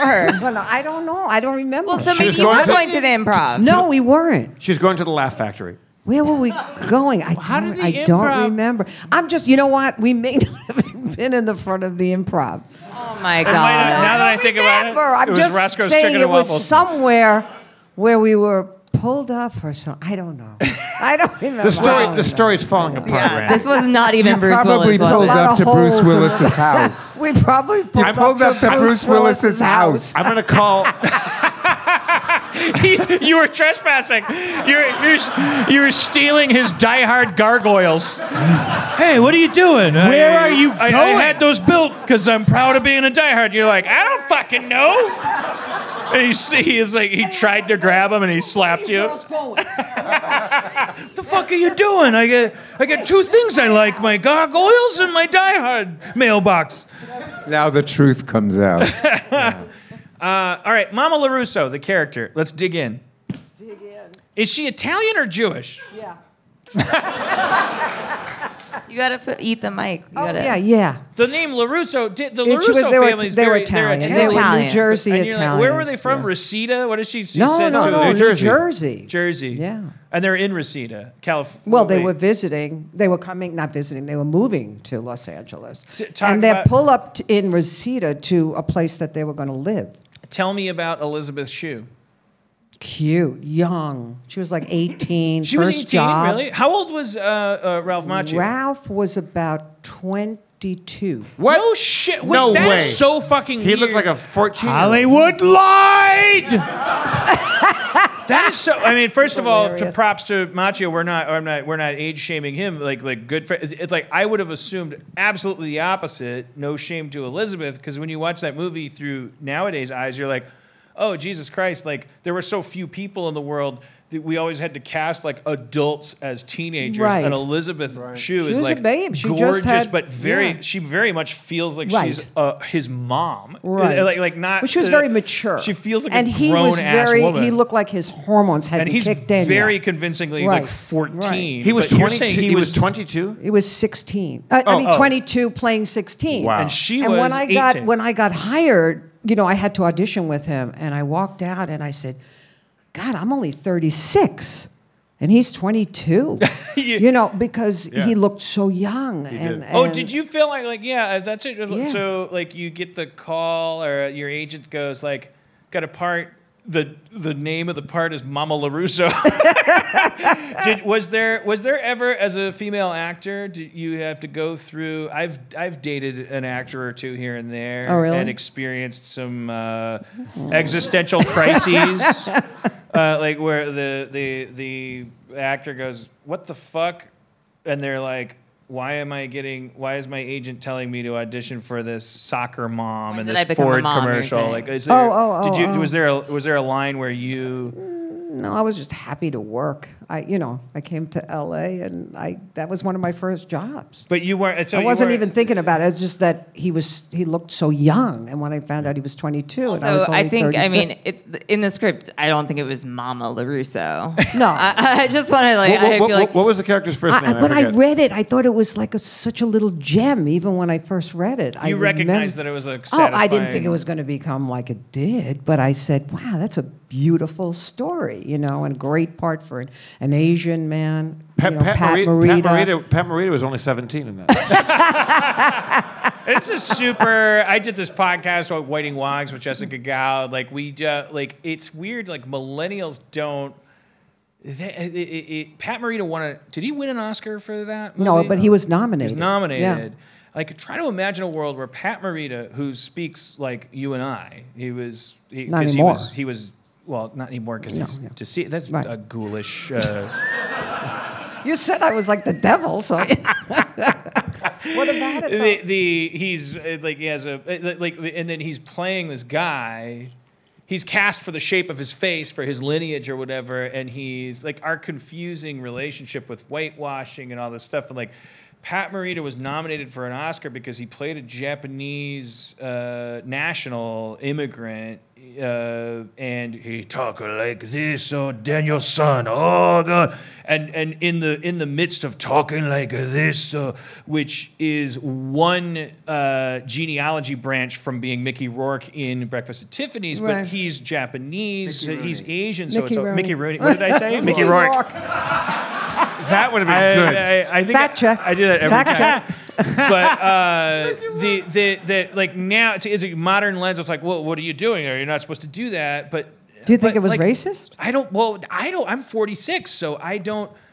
I was socialized not to, but like through a modern lens, you're supposed to go, oh, this is everything that's wrong with everything, because it's like, well, it's very, very confusing when it comes to casting. Like this idea of, oh, why did you cast this white person as this blah, blah, blah, when you could have cast this person? Like your brain kind of understands it to a certain point, but it gets a little confusing between generations, because I remember at that time, there was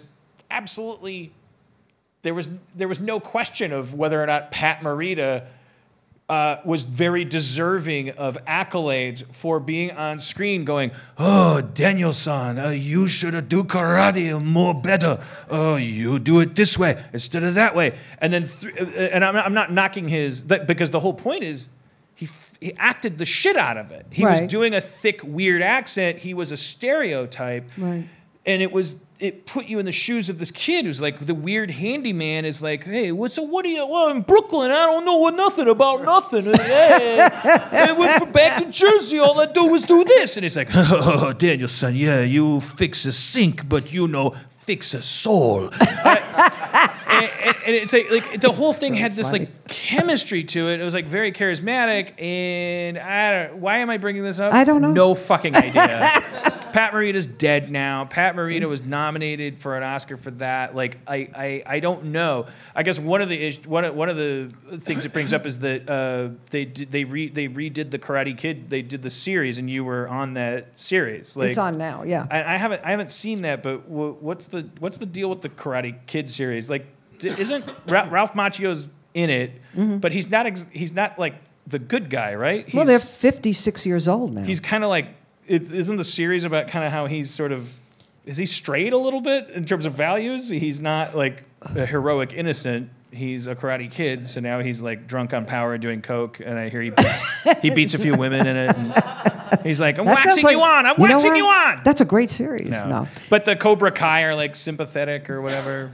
No. It's No? Okay, they're grown now. The two men, Lawrence. What's the main dude, the blonde guy? What's his name? Billy Zabka. But what's the character? shit. Johnny, right? Do you watch it? Yeah. Who is that? Is that my husband? That's your husband. Oh, that's my husband. Bobbles in the hizzy. I had the same reaction. I'm like, whoa, big Karate Kid fan. It's your husband. I can't remember. He read the call sheet. I can't remember anybody's name. Billy Zapkin. Thank you.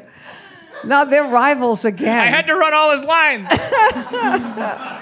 His favorite color's green. For God's sakes, get your shit together. You put me through hell. That's called Cobra Kai. Is everybody watching it? It's on YouTube, Bryan. Not doing so well. It's doing really well. The good news is that response means 8 million people are watching it. Like, there's so much TV, right. it's just There's so aerosol much missed TV. it. It doesn't matter. Yeah. Anybody watching Green River? No. See? Yeah.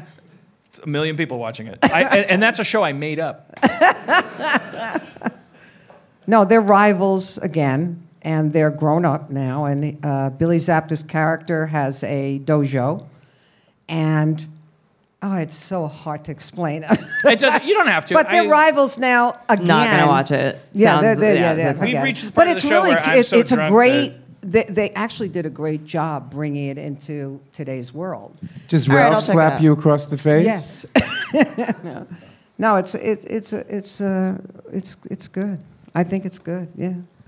All right, give us some John Hamm stories. You were on Mad Men. Like, what does his dick look like? I heard it's very large. John, I hope he's not listening to this. He probably No, I is, don't but know. you know what? Big deal. I don't know oh, about it. John, sorry. We're no spreading the rumor idea. about your big giant dick again.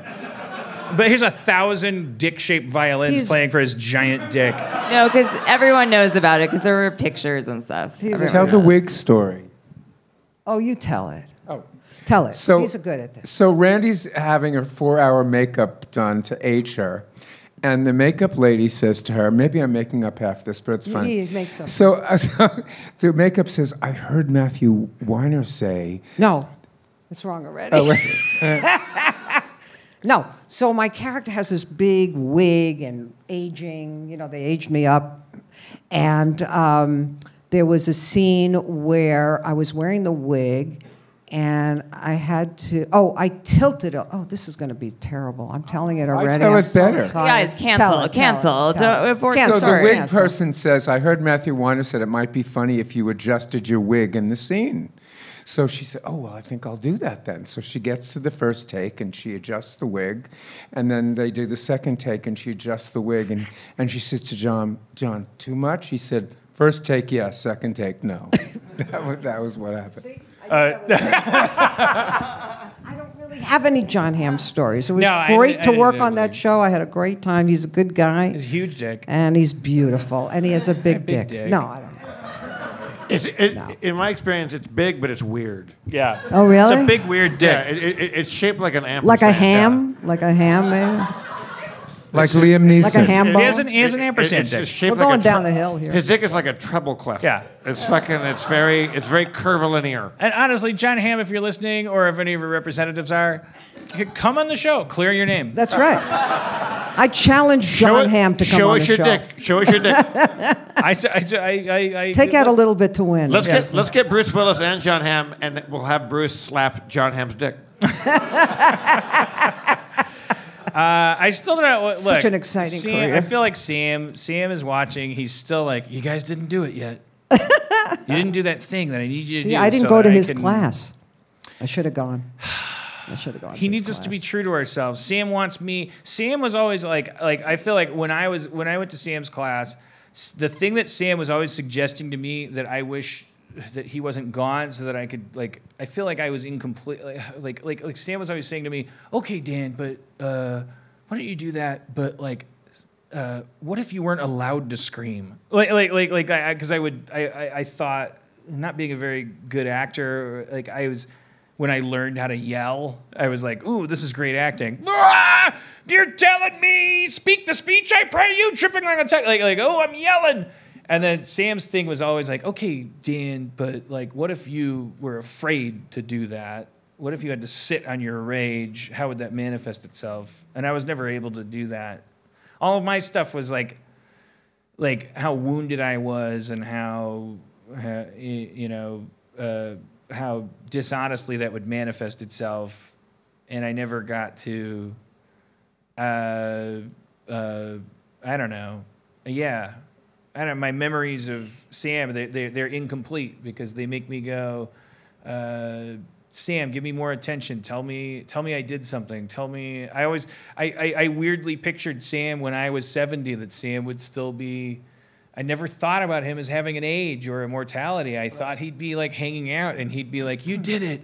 Good job. You're 70. You did a great job in that at that eulogy, or you did it. I was watching you on that There's so many things that he said, like just with one line, with one little statement that completely transformed the way I thought about things. And he told me one thing that I'll never forget is he said, Jeff, he goes, you make it all too hard. He goes, you think you overthink it. You're making it harder than it is. And he goes, just do it. Just say the words. He goes, you have tricks that you use. He goes, don't use them. Just say the words. He goes, do it again and just say it. And then all the emotion comes out when you're not lying and you're not pretending. He just had a way of terrifying you into honesty, but without being terrifying. He never. Also, he said when I first took his class, I sat down, and he told a story. There was a girl that was in the class, and it was the first day, and he brought her down in the same way that he brought, like, when you first started the class, he'd just bring a random person out of 15 of us, sit in the chair, and he would just say, like, there was this woman that sat in the chair, like probably 20-year-old girl, said, raise your hand, the rest of you, if you think that she is the first one in the pool or the last, and the last one out. And nobody raised their hand. And he goes, raise your hand if you think that her bedroom is everything in its place and right where it should be. And everybody raised their hand. And she started crying. And Sam freaked because he's not there to make people cry. He's not one of those acting teachers that wants to break you down to build you back up. He's never like that. And he's like, oh, shit, like, why are you crying? And she goes, I'm in a silver medal like athlete, Olympic swimmer. I have 3 silver medals. And nobody thinks I'm a swimmer. I don't look like, but if you look at her, Sam was like, if you looked at her, short hair, the shoulders, the build, like the tan, like she looks like a swimmer. But like, no, but she goes, why don't people perceive me as a swimmer? I've gone out on 1,000. How much swimming do I have to do? Yeah. And she said to him, and she's crying, and she goes, I've gone on 1,000 commercial auditions as an athlete, as a swimmer, and last year I went out and actually brought one of my silver medals, which you're not supposed to do. You're not supposed to advertise that. And I still couldn't get a call back on it. And he said, do you have an agent? And she says, yes. And she goes, Sam said, go to your agent tomorrow and say, no more athlete stuff. It's behind the desk, everything in its place, everything just so. And he just met her. Wow. Behind the desk, everything in its place, everything just so. She told her agents that. She booked 3 commercials that week. Because he completely goes like, you're a swimmer, but we see you as something else. Goldie Hawn is an intellectual, but we want her to play an airhead. Right. Because that's what she's bringing to like the mythological table. There was another story that fits in with that one, which I think it intersects with the Pat Morita thing, which is in an area where it's sort of confusing to me, like what's our job as actors and what's our job as producers and casting. That there was a woman in his class that she was like, look, I feel like I want to be an actor. And it's like she takes the class and she's doing the exercises and she's getting flustered and more flustered and something is eating away at her. It's clear. And like it builds and builds and builds. And then there's that class where she just sort of breaks down and she just breaks down. And this is a story I heard third hand. And Sam goes, what's wrong? What's happening? And she goes, look, like, who are we fucking kidding? And then she described herself, and I can't remember the description. The part of the story is she's like, I'm a 280-pound, half Filipino, 45-year-old woman, and I decided I want to be an actor. What the fuck am I doing? Or so she went on this rant that included like just her perceived evisceration of herself, which included just a functional cataloging of what she was. And Sam's response was, I want you to go home tonight, and I want you to take however many headshots you have left, put them each in an envelope, and write, don't open this unless you want a 45-year-old half Filipino, blah, blah, blah, like whatever she said. Don't open it. Don't open it unless you want that. On each of the envelopes, I want you to send it to all these people that you've sent it to. And it was she was the receptionist on Northern Exposure, which millennials don't know. There was a show it was like that was that actor that it was like you're looking. It was just sort of like I don't know how to file that. It's like it's this story of it, like that's what Sam's magic was. It's like, turn this thing that you think is an obstacle into this Evel Knievel ramp and leap into the sky and have everyone look at you and notice these things. It's almost counterintuitive to what we now profess politically and philosophically. The things that we're trying to overcome is like, well, you shouldn't be noticing that I look like this. And your first instinct about who I am is actually your problem. You should be actually finding your shame about it. And I don't know, I guess I always thought I would watch Sam grow and progress into that era and see how he reacted to it. I know that Sam was very internet averse. He was always we would walk into class with our cell phones when they were first developing, the palm tree, and he's like, Dan, is that your phone? I'm like, yeah. He's like, did you know that consumes 3 times as much energy as a refrigerator per week? Okay, sorry, I didn't. Class isn't started yet. But he was like very part of Sam to me always felt like he was very sad to watch the world progress. He felt like it was becoming less and less human and stuff. And I hate to beat a dead horse, but I guess I'm going to Bob and saying, tell me he went away not going, oh Jesus Christ, you people are fucked up. Wait, like the thing about like when you got your essences, like and then you have to go in front of the class and say them all. And what's amazing is that everybody you think they're either going to boo or cheer, but what they do is they just laugh and they go, oh, it's so cool that person knows. Like there was a girl in my first class, and she was this like really like good-looking like Latina, and she hated one of her essences, and it was hot tamale. And she's like, I fucking hate this one. I fucking hate it. I hate it. And we're all dying laughing. And he goes, why do you hate it? And she goes, because I've been called hot tamale my entire life. And he goes, and you always will be. He goes, but you have to like. There's two stages. It's acknowledging it and then embracing it. Right. And you have to throw your arms around and go, fuck it, I'm a hot tamale. Or Goldie Hawn has to embrace the fact that she's like America's airhead, even though she's like a giant intellect. Right. And Church just sent me an awesome quote from Nick Cave. Embrace your flaws. They're the only thing of interest that you have. Like, your flaws are what makes you. And that's absolutely, like, Sam would have absolutely dug that. Because that's what he just had a way of, like, looking at you and going, Jeff. Oh, someone said, hey, I sent someone to his class, and I sent 1 million people to his class, and if you, like, spread it all out, my first girlfriend that sent me there must have been 1,000 people that went there, including, like, you guys. Oh, fuck, I've lost my train of thought. He had a way of just like, oh, so I sent somebody to the class, and my friend called me up and he goes, hey, Sam says hi, and he also said, tell Jeff he's an asshole, and he'll get it. And I laughed because he's like, tell Jeff you're an asshole, and that's Sam going like, remind him that he should call me more. Like he only spoke to you in truth and absolutely essentially. And it's the best.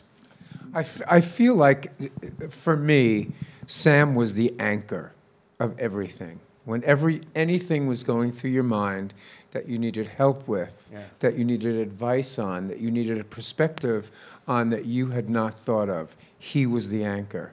And what was interesting is I was with him when the night Obama was elected, and I was with him the night Trump was elected. Oof. And on both nights he cried. For the same reason. He's like, God, I'm so racist. No, I can't remember what, but I guess we haven't really addressed Sam's racism. Seems as it's like mentor. He just screams mentor. Like you're saying, even though he's a close friend of yours, so you're not gonna like label him as a mentor because he's like your buddy. Right. But at the same time, what you're saying is an anchor. He was there. Did that position? Did that cause him pain? Was he weary of that? Did he wish that there was like, yeah, I get it. Everyone wants to hear whether or not they need to feel good about themselves. Jesus fucking Christ, is anyone going to ask me a goddamn question about what the fuck I want? Is that me projecting? No. Well, he lived in extreme like back pain and stuff like that. Like I wonder, like if part of being being so empathetic that you take on another. Use your microphone. I'm sorry. Do you think he embodied? I don't know. That's something that Bob would. Bob was a very devoted teacher.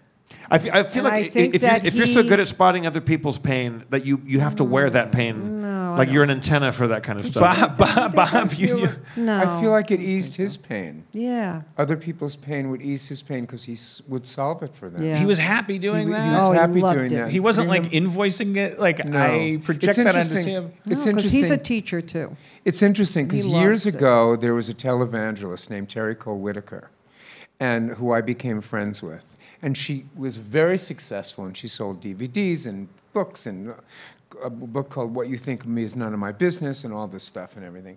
And finally she quit, and she said, I'm quitting. And I said, why are you quitting? She said, because I feel like I'm everybody's crutch, and I don't want to be everybody's crutch. Okay. I want to live my life. Sam did not feel like that. He didn't feel that and way. he wasn't people's crutch. He taught people, and he had his own private life away from that.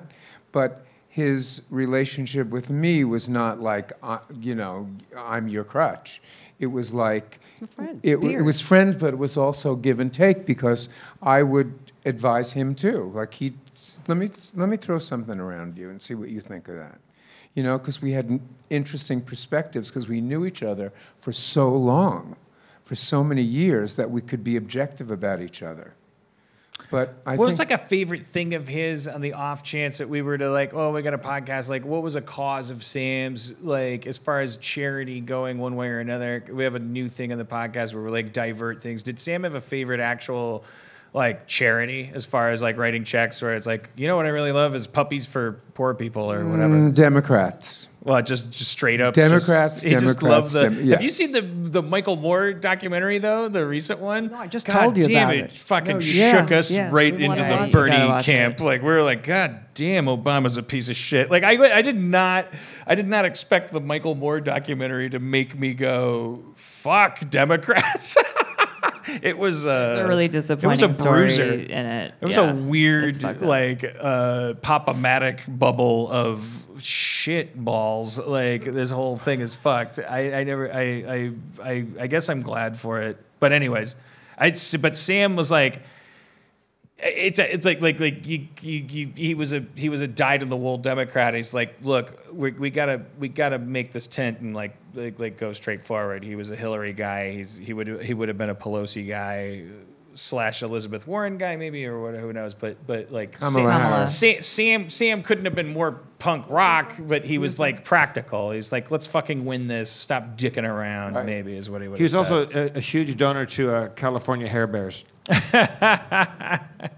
All right. Well, look, Sam, I feel like a suckling pig. Like I feel like I got so much of you. I just all I did was come to your trough and just like lick and suck and selfishly preen. Like, oh, I guess this guy tells me this and tells me that, and I never anticipated that he would be somebody that I.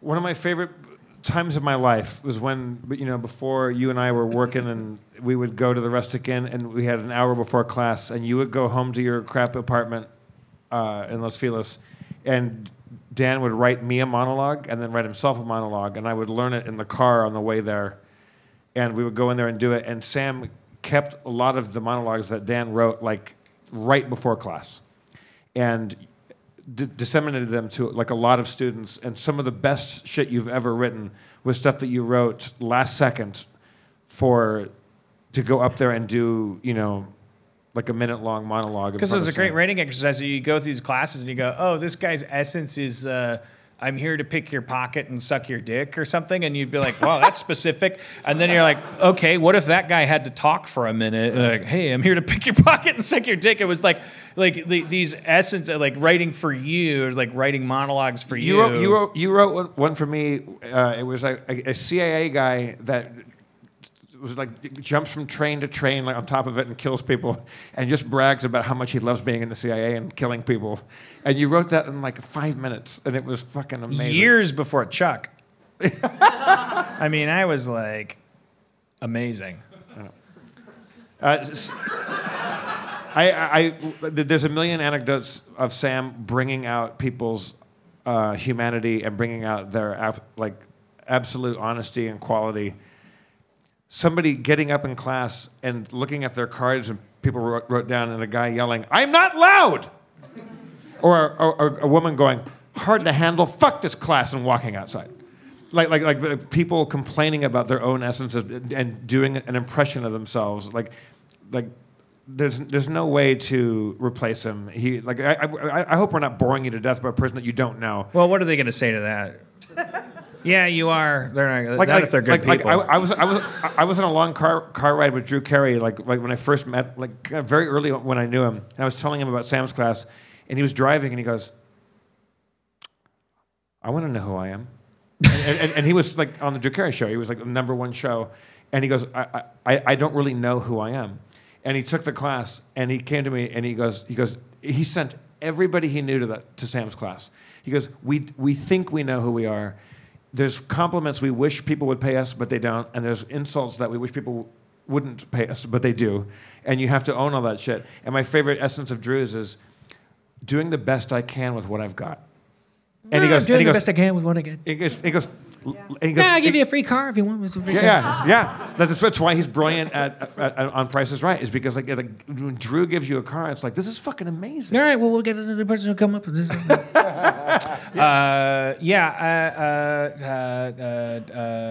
Shit, fire in the wind. Fuck me. Oh, are you having a stroke? What's going on? Sam is gone now, and so here's my thing, young people. Because there's not going to be another Sam. And as we hear from these hot tamale stories, actually, Sam, if there was another Sam, it wouldn't take the same form, because tomorrow's Sam, if they were identical to last year's Sam, would be, what the fuck? That's super racist or whatever. I would say to young people, like, what I learned from this dude that I had thankfully intersected with is there a way, and like Instagram and Twitter they're not gonna be offering this to you. No one is going to tell you that this is important, to explore yourself, warts and all, shame and all, to pour hot scalding water into yourself and see how low it goes and what pockets it fills. Like ask yourself these questions. What are you ashamed of? What do you think is this thing that you refuse to hear about yourself? If somebody says this to you, that's a deal breaker. You're gonna walk away. If someone said this to you, you're gonna explode because, oh my God, that's the holy shit. Everyone says that to me. Nobody's ever said that to me because I've done such a good job of protecting it. You've got this time on earth to like open your own hood and like go into that shit and like figure it out. The clues that Sam turned us on to were, but I don't know if kids these days ever passed notes. Like, now that you guys grew up with cell phones, so why would you ever pass a note? I had a box full of letters from girls I had crushes on and vice versa that Sam was able to tell me, go home and look at all this. And of course I saved all those fucking notes from Gina, and I was able to go, holy shit, she's calling me capricious and aloof and interesting and organic, and then it's like slob, weird, lazy fucking nerd, like, and noticing like what happens when people fall in and out of love with you. But you have your texts, you can go back through them. What do people say about you? It's easier then. You can like search for keywords and stuff. What do people say about you when they're excited about you? What do people say about you when they're your biggest fan? What do people say about you when they want to really hurt you? What's the worst thing that someone could say about you? Shit on a scarf and then return it. Sam, I think if you were here, would say, start there. Start coming up with adjectives for this stuff. Then get out a thesaurus and look up the synonyms for those adjectives. Make big lists of the things that people have said about you, and then look at the synonyms for those things and find words that spike your rage, your shame, your silence, your emotions, and start asking yourself, what if I had permission to be these things? What if these things were the only point of me being around? That might be a really good direction to go as a writer. I mean, so many of our listeners, like I think a disproportionate amount of our listeners are aspiring writers, because I've snowed them into thinking I'm a writer. Why am I self-deprecating? I'm an amazing writer. I'm so drunk. I'm sorry. One of my essences is ends the show badly. But how many Sam people is like, gone. There's no more to the class to take. we know a lot of people that have passed away, but how many people do we eulogize this much, and why are we doing it? And I think like, and I don't want to make myself cry because I'm a crier, but he was a healer, and how many people can you say that about? Well, because that's just if it was a Western, it would be like, well, I got 7 bullet holes in the back of my jacket, and it's like, they all represent 7 times that Sam saved my life. Like, I wouldn't be here. It's unfair that he's gone and we're here. That's why that's why I can't. That's why I'm like scrambling to like, what are we supposed to do? What 40 are we supposed to pull? Yeah, when I got the call, my first thought was, I cannot imagine Sam not being on this planet. Yeah. That was my feeling. Never thought about it. And never thought about it. It was never something we even talked about that even being a possibility.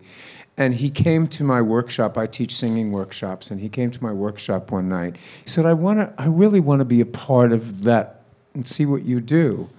And the next Friday night when we got together, he said, it's so interesting to me that without us ever talking about it, that what you're giving these people is very similar to what I do. So that if somebody came in and said, I want to play Eliza Doolittle in My Fair Lady, and I would say, do you really feel a connection with that character? No, I just like those songs. That's not it. You have to find out how the world sees you. That will tell you how you're castable, and that will help you maneuver through life so that people are receptive to you. And, he moved me every week of my life, and I haven't yet been able to wrap my head around the loss of this man who was so dear.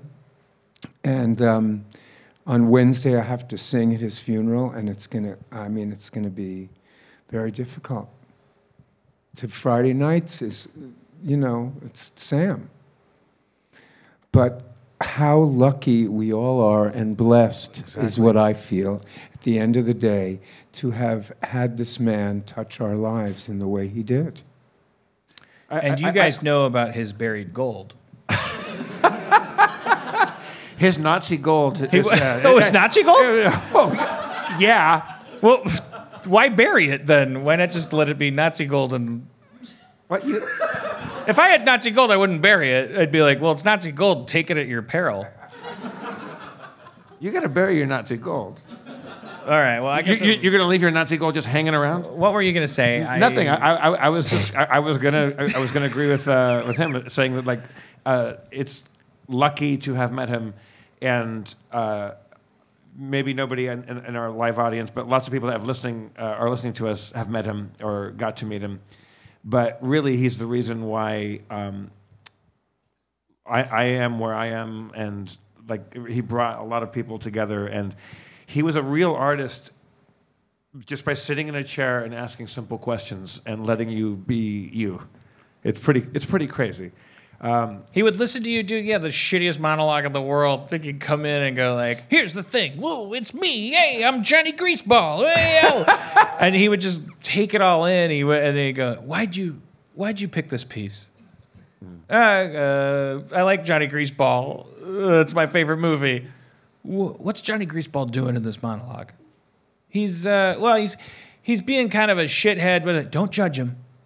Don't judge him. That was a big thing I learned from Sam as a writer. Yeah. Don't judge that fucking character. Like when I was doing Community, I was like, no. Like never judge the character. Like how dare you assume that your character's being a piece of shit? No, the character is trying to accomplish something. Johnny Greaseball. What's he trying to do? He's trying to convince. Well, have you ever tried to convince somebody of something? Yeah, I suppose. Wait. Think about what have you ever tried to convince somebody of? Think about something, just anything. I don't know. My mom, I had to get her to co-sign a car I bought. Like, you had to get your mom to co-sign a car loan. Wait, how old were you? 22. Where were you? I had to go to her kitchenette and what was the wallpaper? What did it look like? It was yellow. Go. He would just, you never knew when he was going to do that. Go.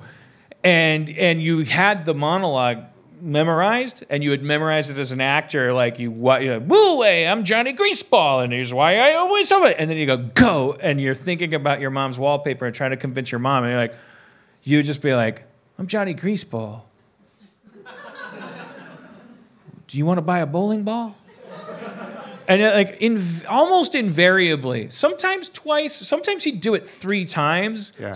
Every once in a while, you'd get the sense of like, yeah, this person needs they need to mull this over. But most of the time, it was like watching a chiropractor on a caveman just go crack, like where you came in one way and he just would go, you memorize this monologue and they go, do this, and then you would do it completely differently, and the room would be silent because you had nailed the Johnny Greaseball monologue. Actor or not, good actor, bad actor, who gives a shit? You were sitting in a chair and he was like, you memorized it. Now say it like you're trying to convince somebody, if that's what the intention is. Yeah, and it was like you would walk out of there going, holy shit. He told a great story about Robert Duvall, who he worked on Network with. And I did one of Robert Duvall's monologues from that, where he's firing William Holden. And I did it again a couple times, and it went okay. And I said, when Robert Duvall did that, like, how many takes was that? Was that like take 10? And he goes, he did it once. And it's like, that's how good Robert Duvall was. And when he did what was the Prophet? What was that one called? Where he was, I can't. The Apostle, thank you. Somebody asked him in an interview, how do you prepare for that? Like, and he goes, I'm so good at this now. I've been doing it for so long. I don't really have to prepare. I just learn the lines, and I think of one thing. And this is a great thing that Sam told me, because I overcomplicate things. He said, I walk on the set and I just find something. And when I did that monologue, I looked up and I said, wow, there's a lot of lights up there. It sounds like cheating. You're an actor. And then he goes, just one thing that makes you feel like a human being. Like one thing that puts you in the present moment, not your preparation or anything. He goes, oh, geez, wow, look at all these lights. And then he goes, I know the shit's there. And that's what Sam taught me, is like, you have all of the emotions right there.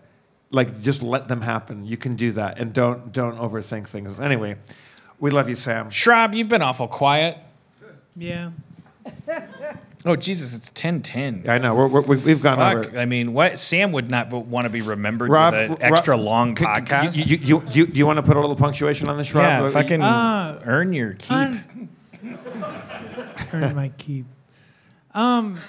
No, I mean, I've been quiet a lot because Sam does mean like so much to me, and prove it. And it's hard to not talk to him about him without getting choked up. So so that's why I've been quiet. But no, Sam taught me a lot about just believing in myself and who I was, and just being happy in my own skin. And that's it. Well, let's take that moment of silence. Sorry, we're breaking up. We love you, Sam. Goodbye, Sam. That's been Harmontown. Thank you so much, you guys.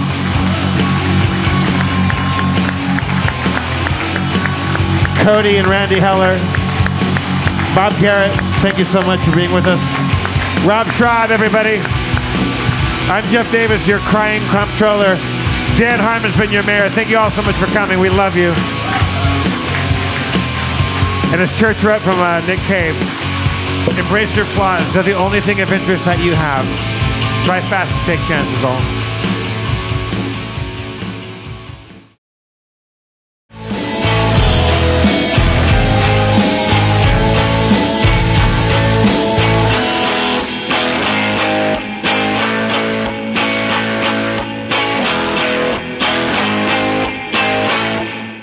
Did you get any of that? It's a good show.